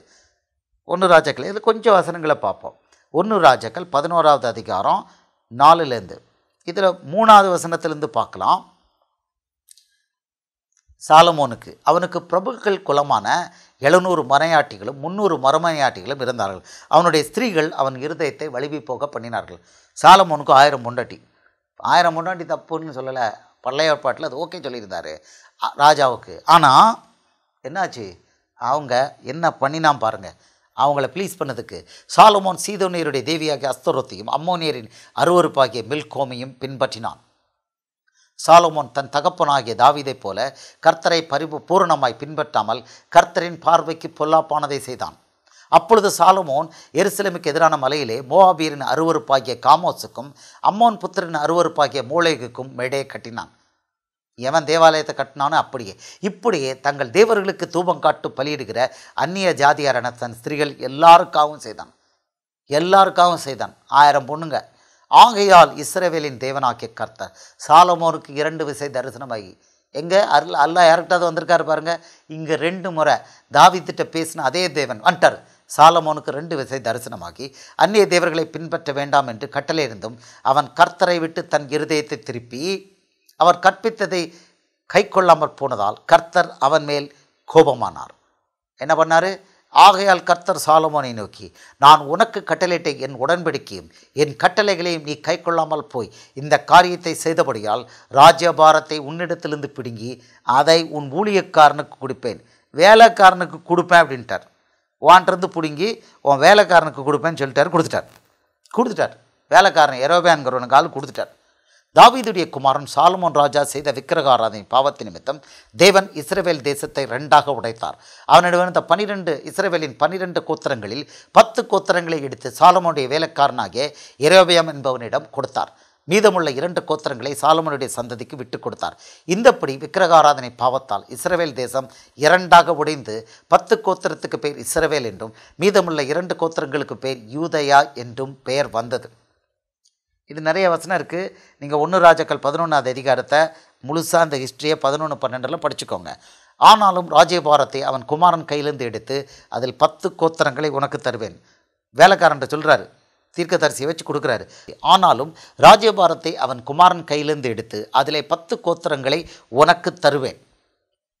என் நாமம் விளங்கும்படிக்கு நான் தெரிந்து கொண்ட நகரமாகிய எருசலேமிலே என் சமூகத்தில் என் தாசனாகிய தாவீதுக்கு என்னாலும் ஒரு விளக்கு இருக்கத்தக்கதாக அவன் குமாரனுக்கு 1 கோத்திரத்தை கொடுப்பேன். 1 கொடுக்குறேன்னாரு, ஆக்சுவலி 2 கொடுத்தார். நீ உன் மன விருப்பத்தின்படி ஆண்டு கொண்டு இஸ்ரவேலின் மேல் ராஜாவாக இருப்பதற்கு நான் உன்னை தெரிந்து கொண்டேன். ஒரு வேலைக்காரனுக்கு ஆஃபர் கொடுத்து அவன் கையில் 10 கோத்திரத்தை இஸ்ரவேல் கோத்திரத்தை கொடுத்துட்டாரு. அவன் என்ன பண்ணான்? அநியாயம் பண்ணான். அவன் 2 பொன் கண்குட்டியை கொண்டு வந்தான். யெரொபெயாம் கையில் ஒப்பளிக்கப்பட்ட 10 கோத்திரங்கள் இஸ்ரவேல் தேசம் என்றும் மீதமுள்ள 2 கோத்திரங்கள் எருசலேமை தலைமையமாக கொண்ட யூதயா தேசம் என்றும் பெயர் பெற்றன. இயேசு பூமிக்கு வரும்போது இந்த வித்தியாசங்கள் இருந்தன. அதாவது யூதயா என்பதும் கலிலேயா இந்த இஸ்ரவேல் பகுதி என்பதும் தனித்தனியாக இருந்தன. இஸ்ரவேலர் ரோம சாம்ராஜ்யத்தின் கீழ் அடிமைகளாக இருந்தமையால் இந்த வித்தியாசங்கள் பெரிதாக அப்போது தெரியவில்லை. இயேசு வந்தது இஸ்ரவேலின் மொத்தம் 12 கோத்திரத்துக்கும் சேவகம் பண்ணத்தான். இயேசு வரும்போது விக்கிரக ஆராதனை இஸ்ரவேலில் ஒளிந்து போயிருந்தது. இவர் யூதயாவில் எருசலேமில் தான் தேவாலயம் இருக்குது. இங்கே தான் அந்த பரிசேயர் சதுசேயர் எல்லாம் இருப்பானுங்க. இவனை ரூல் பண்ணுறது இங்கே தான். இவனுக்கு ரொம்ப இயேசுவை பிடிக்க வரும்போது கலிலேயாவுக்கு போயிடுவார். அது அப்படி தான் நடந்துக்கிட்டு இருந்தது. அந்த வித்தியாசம் அங்கே போனோன்னு விட்டுருவாங்க. ஏன்னா அது இஸ்ரவேல் தேசம்.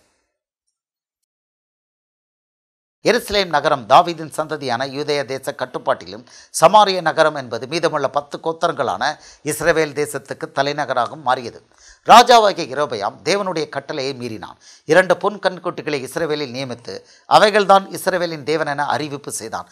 இஸ்ரவேலர் இந்த 2 பொன் கன்றுக்குட்டிகளை இஸ்ரவேலின் தேவன் என்று காலம் காலமாக தொழுது கொண்டு நாசமாய் போனார்கள். 1 ராஜாக்கள் 12:28-30. இஸ்ரவேலர் அழிந்து போன விஷயம் இப்படி தான். 1 ராஜாக்கள் 12:28. ஆகையால் ராஜாவானவன் யெரொபெயாம் யோசனை பண்ணி பொன்னினால் 2 கன்றுக்குட்டிகளை உண்டாக்கி ஜனங்களை பார்த்து, நீங்கள் எருசலேமுக்கு போகிறது உங்களுக்கு வருத்தம். இஸ்ரவேலரே, இதோ இவைகள் உங்களை எகிப்து தேசத்திலிருந்து வரப்பண்ணின உங்கள் தேவர்கள் என்று சொல்லி ஒன்றை பெத்தேலிலும் ஒன்றை தானிலும் ஸ்தாபித்தான். இந்த காரியம் பாவமாயிற்று. ஜனங்கள் இந்த ஒரு கன்றுக்குட்டிக்காக தான் மட்டும் போவார்கள். எதுக்கு போவாங்க? பலி கொடுக்கணும். தேவாலயத்தில் பலி கொடுக்கணும். இங்கே கொண்டு ஒரு பொன் கன்றுக்குட்டி வச்சு இஸ்ரவேலின் தேவனுக்கு சொல்லி தான் வரைக்கும் போய் இவங்க என்ன பண்ணாங்க? பலி கொடுத்தாங்க. இதுதான் தேவாலயம்னு. இதை ஒரு ஆள் இல்லை, அதுக்கு பிறகு 19 ராஜாக்கள் அதை பின்பற்றாங்க. எல்லாம் முடிஞ்சு போச்சு. யெரொபெயாமுக்கு பின்னர் வந்த அத்தனை இஸ்ரவேல் ராஜாக்களும் அவன் முன்மாதிரியாக விட்டு போன 2 பொன் கன்றுக்குட்டிகளை இஸ்ரவேலின் தேவன் என்று தாங்களும் தொழுது கொண்டு ஜனங்களையும் சோரம் போக வைத்தார்கள். தேவன் இதற்கு யெரொபெயாமின் பாவம் என பெயரிட்டார். இப்படி சோரம் போன இஸ்ரவேலின் ராஜாக்களுடைய விவரம் கீழே தரப்பட்டுள்ளது. இதெல்லாம் உங்களுக்கு லிஸ்ட்டு போட்டு ஆவியானவர் கொடுக்குறாரு. இஸ்ரவேலின் தேவனில் இஸ்ரவேல் ராஜாக்கள் எத்தனை பேர் இப்படி சோரம் போனாங்க. யெரொபெயாமில் ஆரம்பிக்கு 22 வருஷம் ஆட்சி பண்ணான். யெரொபெயாமின் குமாரன் நாதாப், இவன் 2 வருஷம் ஆட்சி பண்ணான். அகியாவின் குமாரனாகிய பாஷா, இவன் 24 வருஷம் ராஜ்யபாரம் பண்ணான். பாஷாவின் குமாரனாகிய ஏலா, இவன் 2 வருஷம் ஆட்சி பண்ணான். சிம்ரி, இவன் 7 நாள் தான் இருந்தான். உம்ரி, இவன் 12 வருஷம் ஆட்சி பண்ணான். உம்ரியின் குமாரனாகிய ஆகாப், இவன் தான் ரொம்ப கொடுமையாக பண்ணவன். ஏசபேல்ங்கிறவனுக்கு புருஷன். இவன் 22 வருஷம் ஆட்சி பண்ணவன். இவனை பற்றி சொல்கிறாரு தேவன், மனைவியுடன் தன்னை விற்று போட்டவன். ஆகாபின் குமாரனாக அகசியா 2 வருஷம். ஆகாபின் குமாரனாக யோராம், இவன் 12 வருஷம் ஆட்சி பண்ணான். நின்சியின் குமாரனாக யோசபாத்தின் குமாரன் எகு, இவன் வெளியில் வந்து ரூட்டில் விட்டு வெளியில் வந்து இவனுக்கு 28 வருஷம் கொடுத்தாரு. யெகூவின் குமாரனாகி யோவகாஸ் 17 வருஷம், யோவகாஸின் குமாரனாகி யோவாஸ் 14 வருஷம், 12 பேர் பார்த்துருக்கீங்க. 13 யோவாஸின் குமாரன் எரோபயாம் 41 வருஷம், எரோபயான் குமாரனாகிய சகரியா 6 மாதம், யாபேசின் குமாரனாகிய சல்லூம் இவனுக்கு 1 மந்த் 1 மாதம், காதியின் குமாரிய மெனேக்கம் 10 வருஷம், மெனேக்காமின் குமாரனாகிய பெகாக்கியா இவனுக்கு எத்தனை வருஷம்? 2 வருஷம், ரெமாலியாவின் குமாரனாகிய பெக்கா இவனுக்கு 20 வருஷம், ஏலாவின் குமாரனாகிய ஓசையா இவனுக்கு 9 வருஷம். டோட்டலாக 239 வருஷம். 19 இஸ்ரவேலின் ராஜாக்கள் எதை தொழுது கொண்டாங்க? 2 பொன் கண்குட்டியை தொழுது கொண்டு சோரம் போனாங்க. இந்த இந்த ஓசையா காலத்தில் இவங்களை அசிரியாவுக்கு ஒப்பு கொடுத்துட்டார், ஜெயிலுக்கு அனுப்பிட்டார், அவங்கள இதுக்கு சிறையிருப்புக்கு அனுப்பிட்டார். யூதா கோத்திரமும் இதே பாவத்தை செய்தார்கள்னு பரலோக தேவன் சொல்கிறார். 1 ராஜாக்கள் 17, 2 ராஜாக்கள் 17, 18 இதில் நம்ம அவங்க எப்படி போனாங்கங்கிறதையும் பார்க்கலாம். ஆகையால் கர்த்தர் இஸ்ரவேலின் மேல் மிகவும் கோபமடைந்து அவர்களை தம்முடைய முகத்தை விட்டு அகற்றினார். யூதா கோத்திரம் மாத்திரமே மீதியாயிற்று. யூதா ஜனங்களும் தங்கள் தேவனாகிய கர்த்தரின் கற்பனைகளை கைக்கொள்ளாமல் இஸ்ரவேல் உண்டாக்கின வழிபாடுகளில் நடந்தார்கள். இவனும் அப்படித்தான் நடந்தான் அப்படின்னு சொல்கிறாரு. இப்போ இதுக்கு முன்னால் அந்த 10 கோத்திரத்தை அசிரியர்கிட்ட தேவன் ஒப்பு கொடுத்தார். ஆகையால் இஸ்ரவேலின் தேவன் 10 கோத்திரங்கள் அடங்கிய இஸ்ரவேல் என்ற தேசத்தை அவர்கள் எதிரியாகிய அசிரியாவுக்கு மீதமுள்ள 2 கோத்திரங்களாகிய யூதேய தேசத்தை பாபிலோனுக்கும் சிறையிருப்புக்கு அனுப்பினார். இஸ்ரவேல் தேசம் என்பது இல்லாமல் போய்விட்டது. 2 ராஜாக்கள் 17வது அதிகாரம் 20வது வசனம். இது முழுசாக நீங்கள் படிச்சுக்கலாம், நான் கொஞ்சம் மட்டும் காமிக்கிறேன். ஆகையால் இதுக்கு 6-7 2 ராஜாக்கள் 17வது அதிகாரம் 6. ஓசையவன் 9வது வருஷத்தில் அசிரியா ராஜா சமாரியாவை பிடித்து இஸ்ரவேலை அசிரியாவுக்கு சிறையாக கொண்டு போய் அவர்களை கோசோன் நதி ஓரமான ஆலாவிலும் ஆபோரிலும் மேதியாவின் பட்டங்களிலும் குடியேற்றினான். எகிப்தின் ராஜாவைய பார்வோனுடைய கையில் கீழ்ந்த தங்களை எகிப்து தேசத்திலிருந்து வரப்பண்ணின தங்கள் தேவனாகிய கர்த்தருக்கு விரோதமாக இஸ்ரவேல் புத்திரர் பாவம் செய்து இப்படி அழிந்து போனாங்கன்னு அங்கே டீட்டெயில் இருக்குது. இப்போது இது யூதேயாவில் உள்ளவங்க எப்படி அழிந்து போனாங்க, அவங்களும் இப்படி தான் போனாங்க அப்படின்னு இருக்கு. 2 ராஜாக்கள் 25, 21. இங்கே யூதேயா மிச்சம் இருக்க 2 கோத்திரம். அவர்களை பாபிலோன் ராஜா ஆமாத் தேசத்தின் பட்டணமாகிய ரிப்புலாவிலே வெட்டி கொண்டு போட்டான். இப்படியே யூதா ஜனங்கள் தங்கள் தேசத்திலிருந்து சிறையிருப்புக்கு கொண்டு போகப்பட்டார்கள்.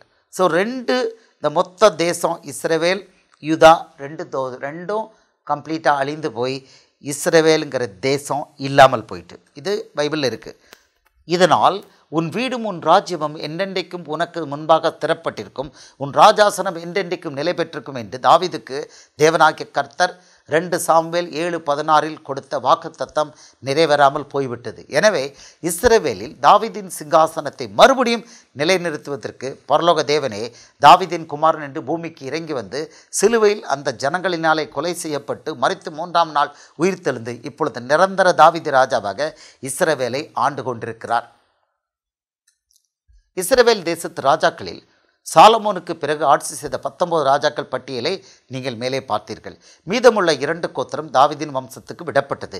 இதற்கு யூதேயா தேசம் என்று பெயர். இந்த தேசத்தை ஆட்சி செய்த ராஜாக்கள் பட்டியல் கீழ்கண்டவாறு. யூதாக்கள் ராஜா தாவீது ராஜா 40 வருஷம், சாலமோன் 40 வருஷம், ரெகபயாம் சாலமோனுடைய பையன் 17 வருஷம், அபியாம் 3 வருஷம், ஆசா 41 வருஷம், யோசபாத் 25 வருஷம்,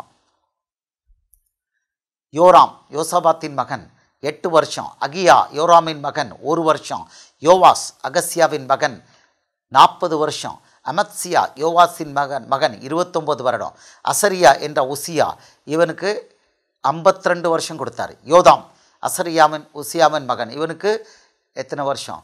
16 வருஷம். ஆகாஸ் யோதாமின் மகன் 14 வருஷம். எசேக்கியா ஆகாஸின் மகன். இந்த எசேக்கியா பற்றிலாம் டீட்டெயில் இருக்குது, நம்ம பார்க்கவும் போகிறோம். மனாசே எசேக்கியாவின் மகன், ஆமோன் மனாசேயின் மகன், யோசியா ஆமோனின் மகன், யோவகாஸ் யோசியாவின் மகன், யோயாக்கிம் யோசியாவின் மகன், யோவாக்கிம் யோவாக்கின் மகன், சிதேக்கியா 11 வருஷம். இவனோட முடிஞ்சிருந்தாங்க 21 ராஜாக்கள். அப்போ யூதேயாவில் 21 ராஜாக்கள், அங்கே 19 ராஜாக்கள், மொத்தம் 40 பேர். 40 பேர். இந்த 40 பேர் இங்கே இருக்காங்களா? பார்ப்போம், அதையும் பார்ப்போம். பக்தி விருத்திக்கான ஒரு கேள்வி முஸ்லீம் உங்களுக்கு தான். எனக்கு பிரியமான முஸ்லீம் சகோதரனே சகோதரியே மகனே மகளே, இப்பொழுது நீங்கள் ஒரு காரியத்தை நிதானித்து பார்க்க வேண்டும். இங்கு உங்களுக்கு காண்பிக்கப்பட்ட 40 ராஜாக்களுடைய பெயர் பட்டியலில் எத்தனை பேருடைய பெயர் குர்ஆனில் குறிப்பிடப்பட்டுள்ளது? தாவீது, சாலமோன் 2 பேர் தான், வேறு ஒன்றுமே கிடையாது. தாவூது என்ற தாவீது குறித்தும் சுலைமான் என்ற சாலமோன் குறித்தும் மாத்திரம் குர்ஆனில் வசனங்கள் சேர்க்கப்பட்டுள்ளன. இதர யூதா ராஜாக்கள் குறித்து குர்ஆனில் ஒரு வார்த்தை கூட கிடையாது. அப்படியானால் இவர்கள் 2 பேர் மாத்திரம் முஸ்லிம்கள், மற்றவர்கள் அத்தனை பேரும் யூதர்களா? குர்ஆன் ஒரு சரியான வேதமா அல்லது அரைகுறையான பொய் வேதமா? தாவீதை பற்றியும் பொய் தான் வந்திருக்கு, சாலமோனை பற்றியும் பொய் தான் வந்திருக்கு. இன்னும் சாலமோனை பற்றி நம்ம பார்க்க போகிறோம். இந்த கேள்விக்கு நீங்கள் இப்பொழுது உங்களுக்கே விடை கொடுக்கும் காலம் இது. நீங்களே சொல்லிக்கோங்க, அறிவு அடைஞ்சிக்கோங்க, அப்புறம் முடிவெடுத்துக்கோங்க. எல்லாம் உங்களுடைய இது பக்தி விருத்தி.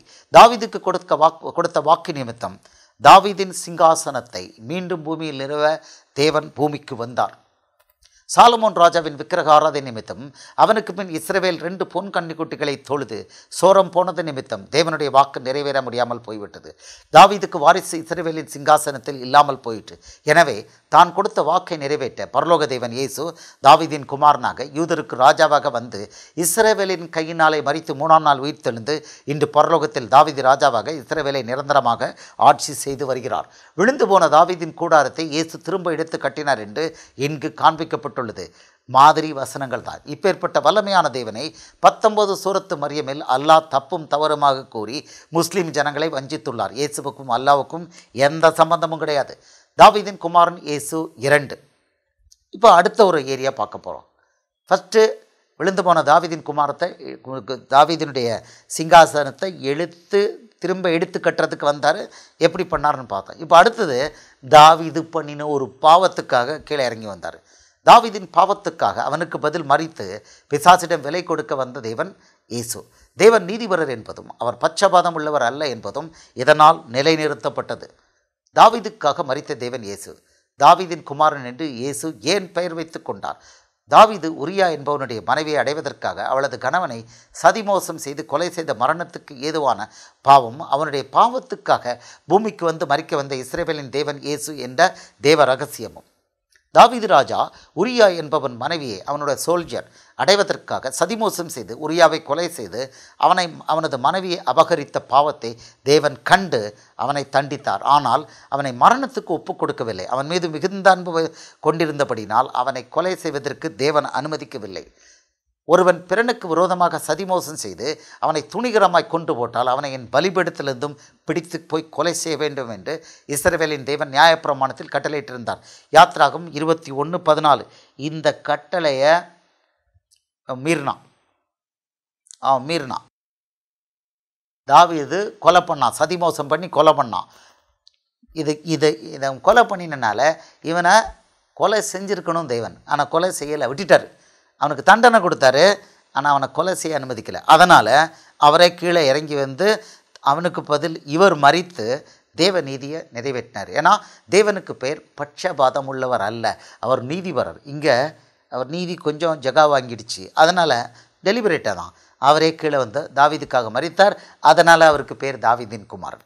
ஒருவன் பிறனுக்கு விரோதமாக சதிமோசம் செய்து அவனை துணிகரமாய் கொன்று போட்டால் அவனை என் பலிபீடத்திலிருந்து பிடித்து கொண்டு போய் கொலை செய்ய வேண்டும். தாவீதோட தளபதியை இப்படி போய் கொன்னாங்க. இது மாதிரி இந்த ரூலை வச்சு கொலை பண்ணாங்க. ஆனால் தேவன் தாவீதை கொலை செய்கிறதுக்கு அனுமதிக்கலை. அதனால் அவர் இறங்கி வந்தார். யோவாபை இப்படி கொன்னாங்க. தாவீதோட தளபதி பேர் யோவாப். தாவீது செய்த பாவம், ஏத்தியனாகிய உரியா என்ற தன்னுடைய ஊழியக்காரன் போர்வீரனை சதிமோசம் செய்து கொலை பண்ணி அவனது மனைவி பத்சேபாள் என்பவளை தன் மனைவியாக்கி கொண்டான். இது நியாயப்பிரமாணத்தின்படி மரணத்துக்கு ஏதுவான பாவம். இதே பத்சேபாள் தான் சாலமோன் ராஜாவை பெற்றாள். இதை பற்றியெல்லாம் இதில் வந்து ஒரு இதுவும் கிடையாது. இதில் அல்லாவுடைய புஸ்தகத்தில் இதை பற்றிலாம் ஒன்றுமே கிடையாது. அது சும்மா ஒரு பேருக்கு போட்டு இங்கே போய் எட்டனும் போங்கடான்னு சொல்லி கதை விட்ருக்காங்க. இதை நம்பி நீங்கள் ஏமாந்துட்டுருக்கீங்க. இப்போ தப்பிச்சுக்கோங்க, உங்களுக்கு சான்ஸு. இப்போ நான் எப்படி இது நடந்தது எங்கே நான் காமிக்கிறேன். இது நல்ல நீளமாக இருக்குது, படிங்க. பைபிள் எடுத்து பழைய ஏற்பாட்டை பற்றி கொஞ்சம் தெரிஞ்சுக்கோங்க. ஆனால் தாவீது நமக்கு ரோல் மாடலில் இயேசு மட்டும்தான். அதை எச்சரிக்கையாக இருங்க.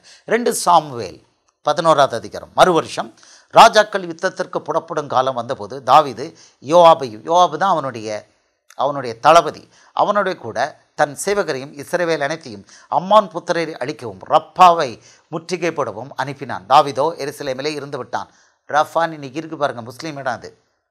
ஒரு நாள் சாயங்காலத்தில் தாவீது தன் படுக்கையிலிருந்து எழுந்து அரமனை உப்பரிகையின் மேல் உலாத்தி கொண்டிருக்கும் போது ஸ்நானம் பண்ணுகிற ஒரு ஸ்திரீ உப்பரிகையின் மேல் இருந்து கண்டான். அந்த ஸ்திரீ வெகு சௌந்தரவாதியாக இருந்தாள். பொம்பளை விஷயம் என்ன பண்ணுறது? அப்பொழுது தாவீது அந்த ஸ்திரீ யார் என்று விசாரிக்க ஆள் அனுப்பினான். அவள் எலியாமின் குமாரத்தையும் ஏத்தியனான உரியாவின் மனைவியுமாகிய பத்சேபாள் என்றார்கள். அப்பொழுது தாவீது ஆள் அனுப்பி அவளை அழைத்து வரச் சொன்னான். அவள் அவனிடத்தில் வந்தபோது அவளுடைய சயனித்தான். பிற்பாடு அவள் தன் தீட்டு நீங்கும்படி சுத்திகரித்து கொண்டு தன் வீட்டுக்கு போனாள். அந்த ஸ்திரீ கர்ப்பம் தரித்து தான் தற்பகுதி என்று தாவீதுக்கு அறிவிக்கும்படி ஆள் அனுப்பினாள். அப்பொழுது தாவீது ஏத்தியனாகிய உரியாவை என்னிடத்தில் அனுப்பு என்று யோவாபினிடத்திற்கு ஆள் அனுப்பினான். அப்படியே யோவாப் உரியாவை தாவீதினிடத்திற்கு அனுப்பினான். உரியா அவனிடத்தில் வந்தபோது தாவீது அவனை பார்த்து, யோவாப் சுகமாயிருக்கானா? ஜனங்கள் சுகமாயிருக்கிறார்களா? யுத்தத்தின் செய்தி நற்செய்தே என்று விசாரித்தான். இதெல்லாம் பேருக்கு.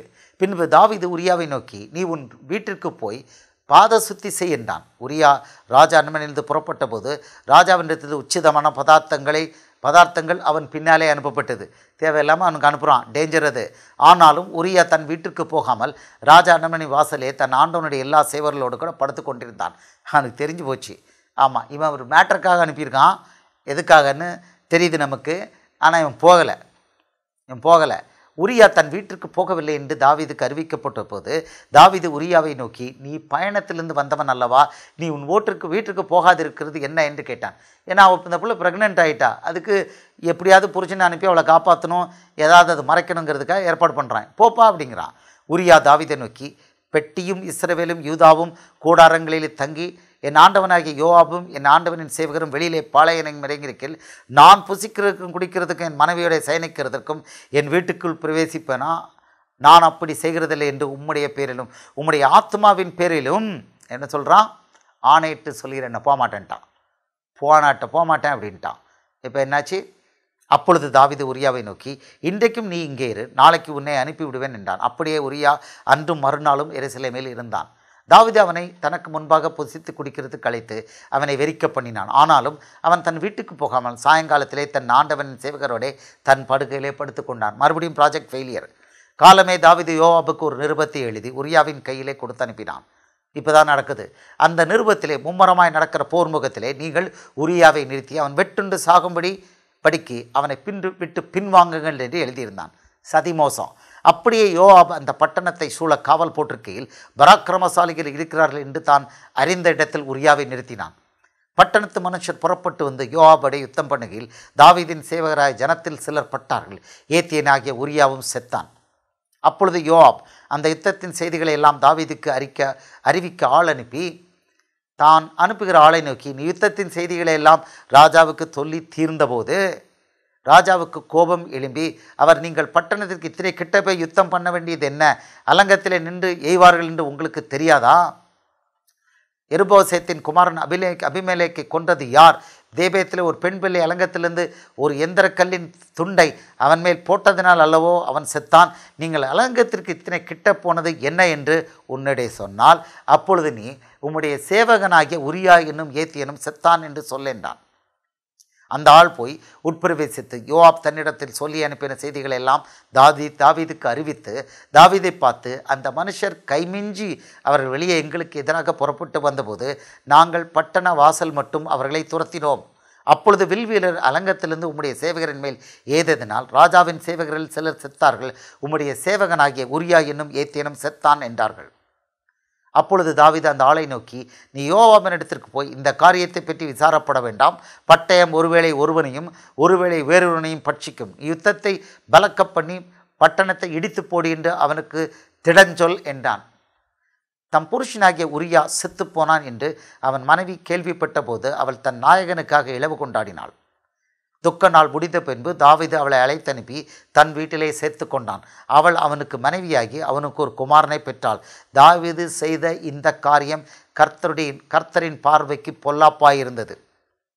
கர்த்தர் நாத்தானை தாவீதினிடத்தில் அனுப்புகிறார். அவனுக்கு அவனை பிடிபட்டான், கண்டுபிடிச்சாச்சு. இப்போ அவனை அனுப்புகிறார், நாத்தானை அனுப்புகிறார். என்னன்னு பார்ப்போம். கர்த்தர் தீர்க்கதரிசி நாத்தானை தாவீதினிடத்தில் அனுப்பினார். அவனுக்கு தண்டனை அறிவித்தார். நீ சாகாதபடிக்கு கர்த்தர் உன் பாவம் நீங்க செய்தார். ஆம், கர்த்தர் தாவீதை கொலை செய்வதற்கு ஒப்புக் கொடுக்கவில்லை. இப்போ உங்களுக்கு எல்லாத்தையும் விளக்கம் பண்ணிட்டு வரேன். நியாயப்பிரமாணத்தில் இந்த மாதிரி பாவம் பண்ண கொலை பண்ணணும். அவன் பலிபீடத்தின் கொம்பை பிடிச்சிட்டாலும் கொலை பண்ணணும் உத்தரவு போட்டிருக்காரு. எஸ்கேப்பே கிடையாது. தாவீது அந்த பாவத்தை செஞ்சுருக்கான். கர்த்தருக்கு மறைவானது ஒன்றும் கிடையாது. நாத்தான் அனுப்புகிறார், தீர்க்கதரிசி அனுப்புகிறார். 1 சாமுவேல் 12:1-14 இப்போ பார்ப்போம். இதை 1 சாமுவேல் 12:1 வசனத்திலிருந்து. கர்த்தர் நாத்தானை தாவீதினிடத்தில் அனுப்பினார். இவன் அவனிடத்தில் வந்து அவனை நோக்கி, ஒரு பட்டணத்தில் 2 மனுஷர் இருந்தார்கள். ஒருவன் ஐஸ்வர்யவான், மற்றவன் தரித்திரன்.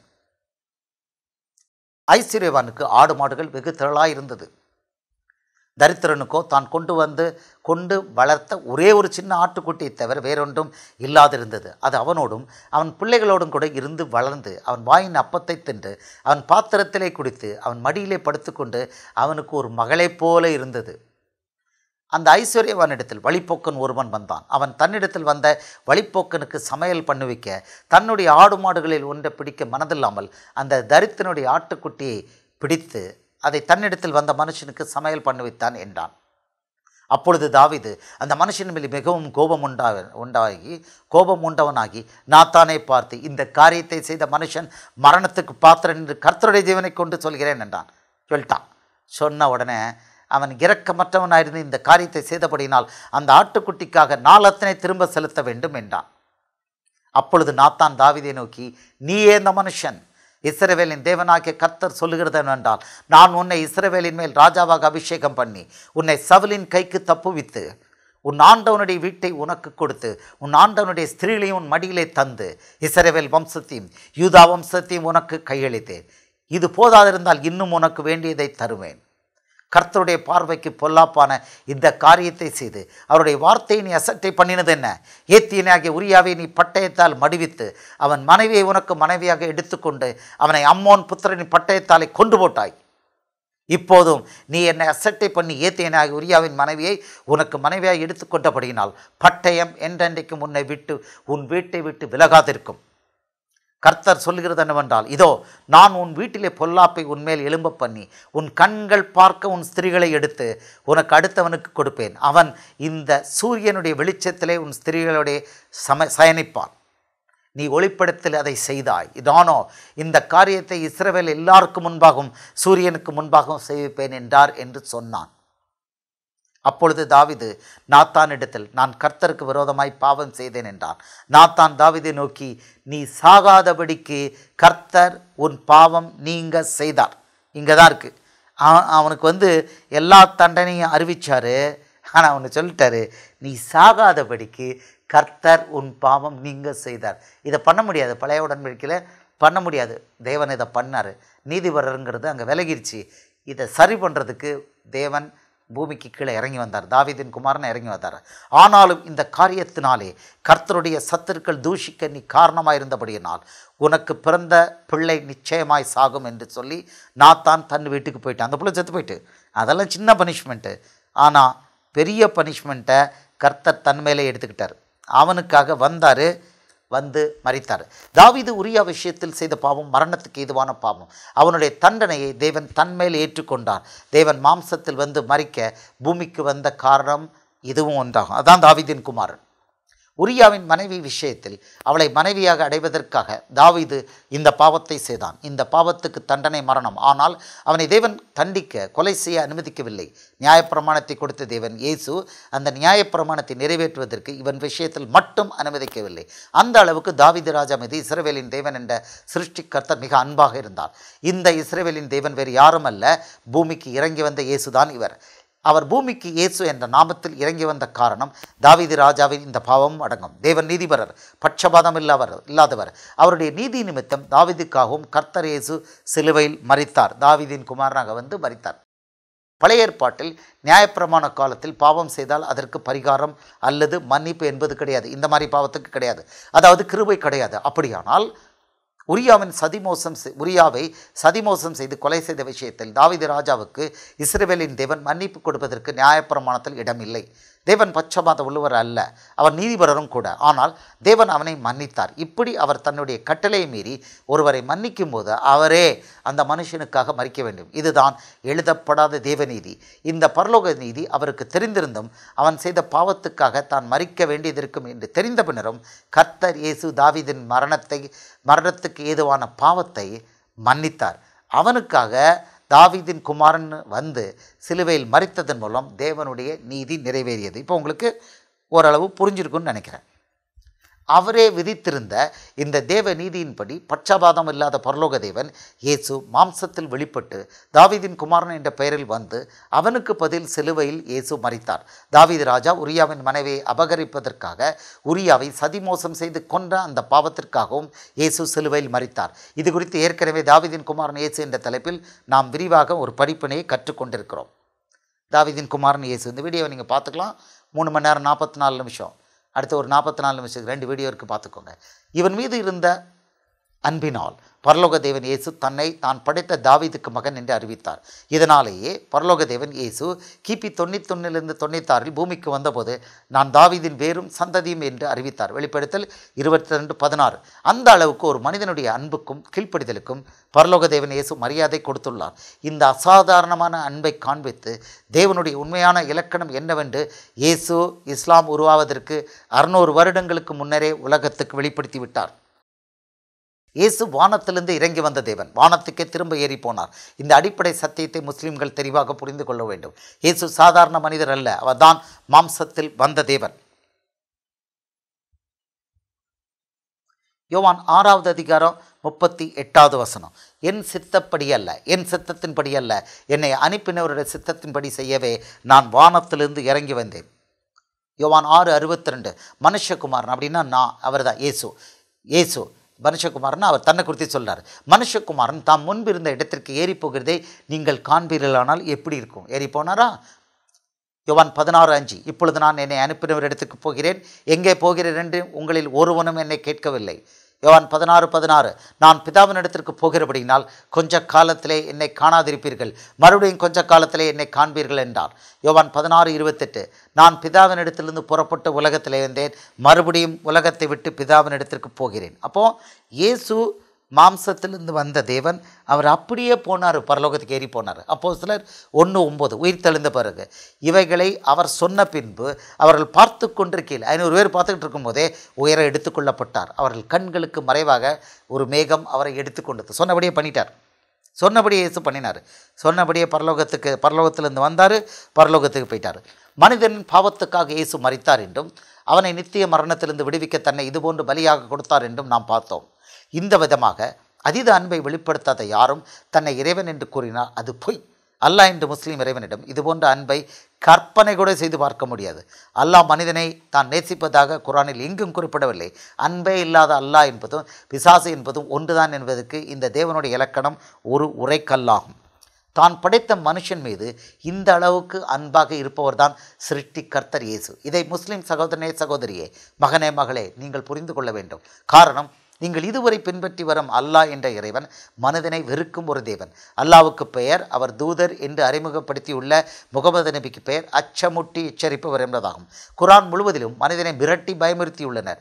மனிதனை கொலை செய்வதற்கு மட்டுமே அல்லாவும் முகமது நபியும் முஸ்லிம்களை வழிநடத்தியுள்ளனர். முகமது நபி தவிர முழு குரானிலும் அல்லாஹ் என்று போலி இறைவன் எந்த ஒரு மனிதன் மீதும் அன்பு காட்டியதாக ஒரு வசனம் கூட கிடையாது. ஆனால் இங்கு தாவீது என்ற ஒரு மனிதன் மீது தனக்கு கீழ்ப்படிந்த ஒரே காரணத்துக்காக பரலோக தேவன் அவனுக்கு பதில் வானத்திலிருந்து இறங்கி வந்து அவனது பெயரில் மரித்து உயிர் தெழுந்து இன்றது அவனது பெயரில் தாவீது என்ற பெயரில் பரலோகத்தில் வீற்று இஸ்ரவேலை ஆட்சி செய்து வருகிறார். அல்லாஹ் என்பது போலி இறைவன் என்பதும் அந்த போலி இறைவனை கிபி 610 உலகத்துக்கு வெளிப்படுத்திய முகமது நபி என்பவர் ஒரு மோசடிக்காரர் அல்லது கள்ளத்தீர்க்கதரிசி என்பதும் உங்களுக்கு இதன் மூலம் தெரிய வருகிறது. இதெல்லாம் பார்த்துக்கோங்க. இதெல்லாம் அந்த கம்பேரிசன் வீடியோலாம் உங்களுக்கு ரெடிலி அவைலபிள். எனக்கு பிரியமான முஸ்லீம் சகோதரனே, சகோதரியே, மகனே, மகளே, உங்களுக்கு இதன் மூலம் தெரிய வேண்டியது என்னவென்றால், அல்லாஹ், முகமது நபி மற்றும் ஜிப்ரீல் ஆகியோர் உச்சக்கட்ட பொய் நிலைக்கு சென்று அண்ட புழுகு கூறி உங்களை வஞ்சித்துள்ளார்கள். இதுக்கு மேலே ஒரு புலகு கிடையாது. உலகமே அறிந்த வரலாற்றை மாற்றி கூறுகிறமே என்று சற்றும் இவர்கள் யோசிக்கவில்லை. வெக்கமில்லாதவங்க. ஒரு நாள் தங்களுடைய திருட்டுத்தனம் வெளியரங்கமாகிவிடும் என்று தெரிந்த பின்னரும் இவ்வளவு வெளியரங்கமாக குர்ஆனில் யூத வரலாற்றை மாற்றி பொய் கூறியுள்ளார்கள். யூதனாகிய தாவீது ராஜா ஒரு முஸ்லீம் என கூறி உங்களை வஞ்சித்துள்ளார்கள். இப்பேற்பட்ட 3 மோசடியான பொய்யர்களை நம்பி அவர்களை தந்த குர்ஆன் என்ற உண்மைக்கு குர்ஆன் ஒரு உண்மையான புனித வேதம் என்று நம்பி முகமது நபி கூறிய ஹதீஸ் என்ற வார்த்தைகளை நம்பி நீங்கள் பரலோகம் என்ற நித்திய ராஜ்யத்துக்கு போக முடியுமா அல்லது எரி நரகத்துக்கு சென்று கொண்டிருக்கிறீர்களா என்பதை இப்போது சற்று சிந்தித்து பார்க்கும் தருணம். பொய் சொல்கிற எவனும் பரலோகம் வரமாட்டான் என்று இவர்கள் பிறப்பதற்கு 600 வருடங்களுக்கு முன்னரே இயேசு மிக தெளிவாக உத்தரவிட்டுள்ளார். பக்தி விருத்தி பைபிளிலிருந்து எடுத்து அல்லாஹ் குர்ஆனில் கூறிய அத்தனையும் பொய் என்பதை முஸ்லிம்கள் புரிந்து கொள்ள வேண்டும். பைபிளுக்கும் அல்லாவுக்கும் எந்த சம்பந்தமும் கிடையாது. முஸ்லிம்களை ஏமாற்றுவதற்காக அல்லாஹ் பைபிள் வரலாற்றை குர்ஆன் முழுவதும் பொய் கூறி உபயோகித்துள்ளார். கிறிஸ்தவ பைபிளை படித்தால் குர்ஆனில் கூறியுள்ள பைபிள் வரலாறு அத்தனையும் பொய் என்பது முஸ்லிம்களுக்கு தெரிய வரும். கிறிஸ்தவ வேதம் குறித்தும் கிறிஸ்தவர்களின் தேவனாகிய இயேசுவை குறித்தும் அல்லாஹ் கூறியுள்ள உச்சக்கட்ட பொய் தான் சூரத்து 19 மரியம். பக்தி விருத்தி இயேசு தாவீதின் குமாரனாக பூமிக்கு கீழ்கண்ட 2 காரணத்துக்காக வந்தார் என்றும் அதனாலே அவருக்கு அந்த பெயர் வந்தது என்ற சத்தியத்தை நாம் அறிந்து கொண்டோம். நம்பர் 1, தாவீதின் குமாரன் இயேசு 1. விழுந்து போன தாவீதின் ராஜாவின் சிங்காசனத்தை மறுபடியும் இஸ்ரவேலில் நிறுவ வந்த தேவன். உன் வீடும் உன் ராஜ்யமும் என்றென்றைக்கும் உனக்கு முன்பாக சிறப்பட்டிருக்கும், உன் ராஜாசனம் என்றென்றைக்கும் நிலை பெற்றிருக்கும் என்று தாவீதுக்கு அளித்த வாக்கை நிறைவேற்ற பரலோகத்திலிருந்து இறங்கி வந்த தேவன் இயேசு தாவீதின் குமாரன். 2வது, தாவீதின் குமாரன் இயேசு 2. தாவீதின் பாவத்துக்காக அவனுக்கு பதில் மறித்து பிசாசனும் விலை கொடுக்க வந்த தேவன் இயேசு. தேவன் நீதிபரர் என்பதும் அவர் பட்சபாதம் உள்ளவர் என்பதும் இதன் மூலம் நிலைநிறுத்தப்பட்டது. கேள்வி: அல்லாஹ் நன்கறிந்தவனும் ஞானமுடையவனாக இருக்கிறேன். அல்லாஹ் is ever knowing and vice என 400க்கும் மேற்பட்ட குர்ஆன் வசனங்கள் உள்ளன. இயேசு தாவீதின் குமாரனாக வந்தார் என்பதும் அதற்கு இங்கு நாம் கற்றுக்கொண்ட 2 பரலோக அர்த்தங்கள் உள்ளன என்பதும் தெரியாத அல்லாஹ் ஞானம் உள்ளவர் என்று எவனாவது கூற முடியுமா? மேலும் தாவீதின் குமாரன் இயேசு என்று பைபிளில் பல இடங்களில் 600 வருடங்களுக்கு முன்னரே கூறப்பட்டுள்ளது. இதை அறியாத அல்லாஹ் இறைவனாக இருக்க முடியுமா? இவர் யூஸ் பண்ணின வேர்ட்ஸு இவர் எத்தனை பண்ணியிருக்கிறாரு? வரிசையாக என்னெல்லாம் யூஸ் பண்ணியிருக்காரு? அல்லாஹ் ஞானமுடையவர்னு ஞானமுடையவனாக இருக்கிறான். அல்லாஹ் நன்கறிந்தவனும் ஞானமுடையவனுமாக இருக்கிறான். Indeed, he is wise and knowing. Allah is ever knowing and wise. Indeed, Allah is ever knowing and wise. Indeed, he is exalted in might and wise. And Allah is all encompassing and wise. And Allah is knowing and wise. And it is he who is knowing and wise. From Allah, the exalted in might, the wise. He is the exalted in might, the wise. And he is the wise, the aware. These are verses of the wise book. எல்லா இடத்துலையும் ஒரு ஞானவன். ஆனால் அடிப்படையாக இயேசு தாவீதின் குமாரனா வந்தார்னு அநேக வசனங்களை இவ்வளோ பெரிய இதுக்கு ஹிஸ்ட்ரி, பைபிள் ஹிஸ்ட்ரி இருக்குது. அதுக்கு இவ்வளோ பரலோக அர்த்தம் இருக்குது. இது என்ட்ரி லெவல், என்ன போல் சாதாரண ஆளுக்கே தெரியுது. இதை அல்லாவுக்கு தெரியலனா அல்லாஹ் ஞானம் உள்ளவர், இந்த ஆல் வயசு இல் வயசு, இது அம்புட்டும் போய் நீங்கள் புரிஞ்சுக்கோங்க. உங்களுக்கு தப்பிக்கிறதுக்கு இயேசு ஒரு வாய்ப்பு கொடுத்துருக்கிறாரு.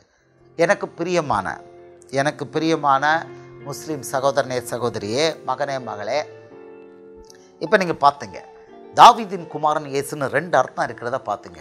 விலாவாரியாக உங்களுக்கு வசனங்களை கொடுத்தாச்சு. இந்த வசனங்களை நீங்கள் டீட்டெயிலாக பைபிள் ஓப்பனாக எல்லாருக்கும் இருக்குது, ஃபுல்லாக நீங்கள் படிக்கலாம். அது ஓப்பன் புக், யாரும் மாற்ற முடியாது. இந்த வசனங்கள்லாம் கிமு 1000 அந்த பீரியடில் எழுதப்பட்டது. அப்படின்னா அல்லாஹ் வர்றதுக்கு, முகமது நபி வர்றதுக்கு 1600 வருஷத்துக்கு முன்னால் இது யூதர்களுடைய பைபிளில் இருக்குது. இதோட ஒரிஜினல் எழுத்து, தோல் பிரதி இன்றைக்கி இருக்குது. யாரும் ஏமாற்ற முடியாது, மாற்ற முடியாது. அப்போது இதெல்லாம் மறைத்து, இல்லைன்னா இது தெரியாமல் குர்ஆனில் தாவீதின் குமாரன் இயேசு அப்படிங்கிறத பற்றி ஒன்றுமே சொல்லாமல் சூரத்து மரியத்தில் இவர் சூரத்து மரியம் 19:35 இவர் இறைவனும் அல்ல, இறைவனுடைய குமாரனும் அல்ல, இவர் முஸ்லீம் நபி. இது அம்புட்டுமே ஃப்ராடு. இறைவனும் அல்லங்கிறது ஃப்ராடு, இறைவனுடைய குமாரனும் அல்லங்கிறது ஃப்ராடு. இவர் முகமது தீர்க்கதரிசி, முஸ்லீம் தீர்க்கதரிசி, ஃப்ராடு. 3 ஃப்ராடு. ஆனால் சொல்லாதது என்ன? இயேசுவுக்கு பல பெயர்கள் இருக்குது. தாவீதின் குமாரன், அதுக்கு 2 அர்த்தம் இருக்குது. 2 அர்த்தம் இருக்குது. இதை பற்றி ஒன்றுமே மென்ஷன் பண்ணல. அப்போ அல்லாங்கிறது ஒன்று அவர் ஏமாற்றி உங்களை திருட்டுத்தனம் பண்ணி உங்களை குழியில் தள்ளியிருக்கிறாரு, இல்லைன்னா அவருக்கு ஒன்றுமே தெரியலன்னு அர்த்தம். ஒன்றுமே தெரியல. பைபிள் இருக்குது, பைபிள் இருக்குது, 1600 வருஷம் இருக்கிறது, பழைய ஏற்பாட்டில் இருக்குது, அவர் கையில் அது இருக்குது, கையில் இருக்குது. அவர் படிக்காத ஆள் தான், பட் நிறைய அதுலேருந்து எடுத்து எழுதியிருக்கிறாரு. யாரோ ஒரு ஆள் ஹீப்ரூலேருந்து அவருக்கு சொல்லி கொடுத்துருக்காங்க, டிரான்ஸ்லேட் பண்ணி கொடுத்துருக்காங்க. அப்போ இதை பற்றி அறியலை, முகமது நபிக்கு தெரியல அப்படின்னா அவர் சொன்னதா தனக்கு சொன்ன அல்லாஹ் அவருக்கு தெரியலன்னு அர்த்தம். ஒன்றும் தெரியாத ஆள் ஆனால் உங்களை ஏமாற்றிருக்காரு. இப்போ ஒன்றும் தெரியாத ஆளை நீங்கள் பின்பற்றிக்கிட்டு இருக்கீங்க, இல்லைன்னா உங்களை ஏமாத்துகிற ஆளை நீங்கள் பின்பற்றிக்கிட்டு இருக்கீங்க. ரெண்டுமே உங்களை குழியில் தள்ளுது. முடிவெடுத்துக்கோங்க. இயேசு உங்களை அன்பாக அழைக்கிறேன். நான் உங்கள் சகோதரன், நான் உங்களுக்கு எதிரி அல்ல. அன்புள்ள முஸ்லீம் சகோதரனே சகோதரியே, மகனே மகளே, நான் உங்களுக்கு எதிரி அல்ல. I am your friend, I love you. இயேசு உங்களை உயிருக்கு உயிராக நேசிக்கிறேன், நானும் உங்களை நேசிக்கிறேன். உங்கள் மேலே உள்ள பாசத்தினால, அன்புனால இவ்வளோ எடுத்து அவர் கொடுக்குறாரு, நான் பொறுமையாக எடுத்து பண்ணுறேன். உங்கள் மேலே பாசம் இல்லைன்னா இதெல்லாம் பண்ணவே மாட்டேன். நான் உங்களுக்கு எதிரி இல்லை, உங்களை பற்றி திட்டலாம் மாட்டேன், ஒன்றும் கிடையாது. இஸ்லாமியர்கள் எனக்கு மிகவும் பிடித்த சகோதர சகோதரி, மகன் மகள், அதில் ஒரு மாற்று கருத்து கிடையாது. இது உங்களை வந்து ஏளனப்படுத்துறதுக்கு, இழிவுபடுத்துறதுக்கு அல்ல. நீங்கள் ஏமாற்றப்பட்டிருக்கீங்க. உங்களோட தெய்வம்னு சொல்கிற ஆளால், முகமது நபி நீங்கள் நம்புகிற நபி தீர்க்கதரிசி நம்புகிற ஆள்னால நீங்கள் ஏமாற்றப்பட்டிருக்கீங்க. உங்கள் ஆளுங்க யாரும் உங்களுக்கு சொல்லித்தரல. இயேசு இப்போ சொல்லிக் கொடுக்குறாரு. நான் ஒரு வேலைக்காரன் சொல்லிக் கொடுக்குறேன். விட்டுறாதீங்க, இந்த சான்ஸை விட்டுறாதீங்க. தாவீதுங்கிற பேரை நல்லா பாருங்கள். தாவீது வந்து ஒரு யூதன், இஸ்ரவேலன். யூதர்கள் முஸ்லீம்களுக்கு எதிரிகள். நீங்கள் உங்கள் எதிரியோட பேரை தாவூதுன்னு வச்சுக்கிட்டு இருக்கீங்க. அந்த அளவுக்கு உங்களை அல்லாஹ் ஏமாற்றிருக்கார். நீங்கள் ஏமாந்துக்கிட்டு இருக்கீங்க. இனியும் ஏமாந்துக்கிட்டே இருக்கணுமா அப்படிங்கிறத நீங்கள் தான் முடிவெடுக்கணும். பரலோகம் நரகங்கிறது நிச்சயம். உங்களை பயமுறுத்துறதுக்கெலாம் இல்லை. இயேசு உங்களை அன்போடு அழைக்கிறார். பரிபூர்ண ஜீவனுக்கு உள்ளே வர்றதுக்கு உங்களை வாஞ்சியாக அழைக்கிறார். நான் உங்கள் சகோதரன். இயேசு உங்களை வழி நடத்துறதுக்கு ரெடி. நானும் அவருடைய வேலைக்காரன். உங்களுக்கு வேலைக்காரனா உங்களுக்கு வழி நடத்துறதுக்கு ரெடி. இயேசுவை நீங்கள் சொந்த ரட்சகராக ஏற்று ஓடி வாங்க, அவர்கிட்ட பாதுகாப்பு எல்லைக்குள்ளே வாங்க. கர்த்தர் இயேசு உங்களை ஆசீர்வதிப்பாராக. இயேசுவின் நாமம் மகிமைப்படுவதாக. ஆமென்.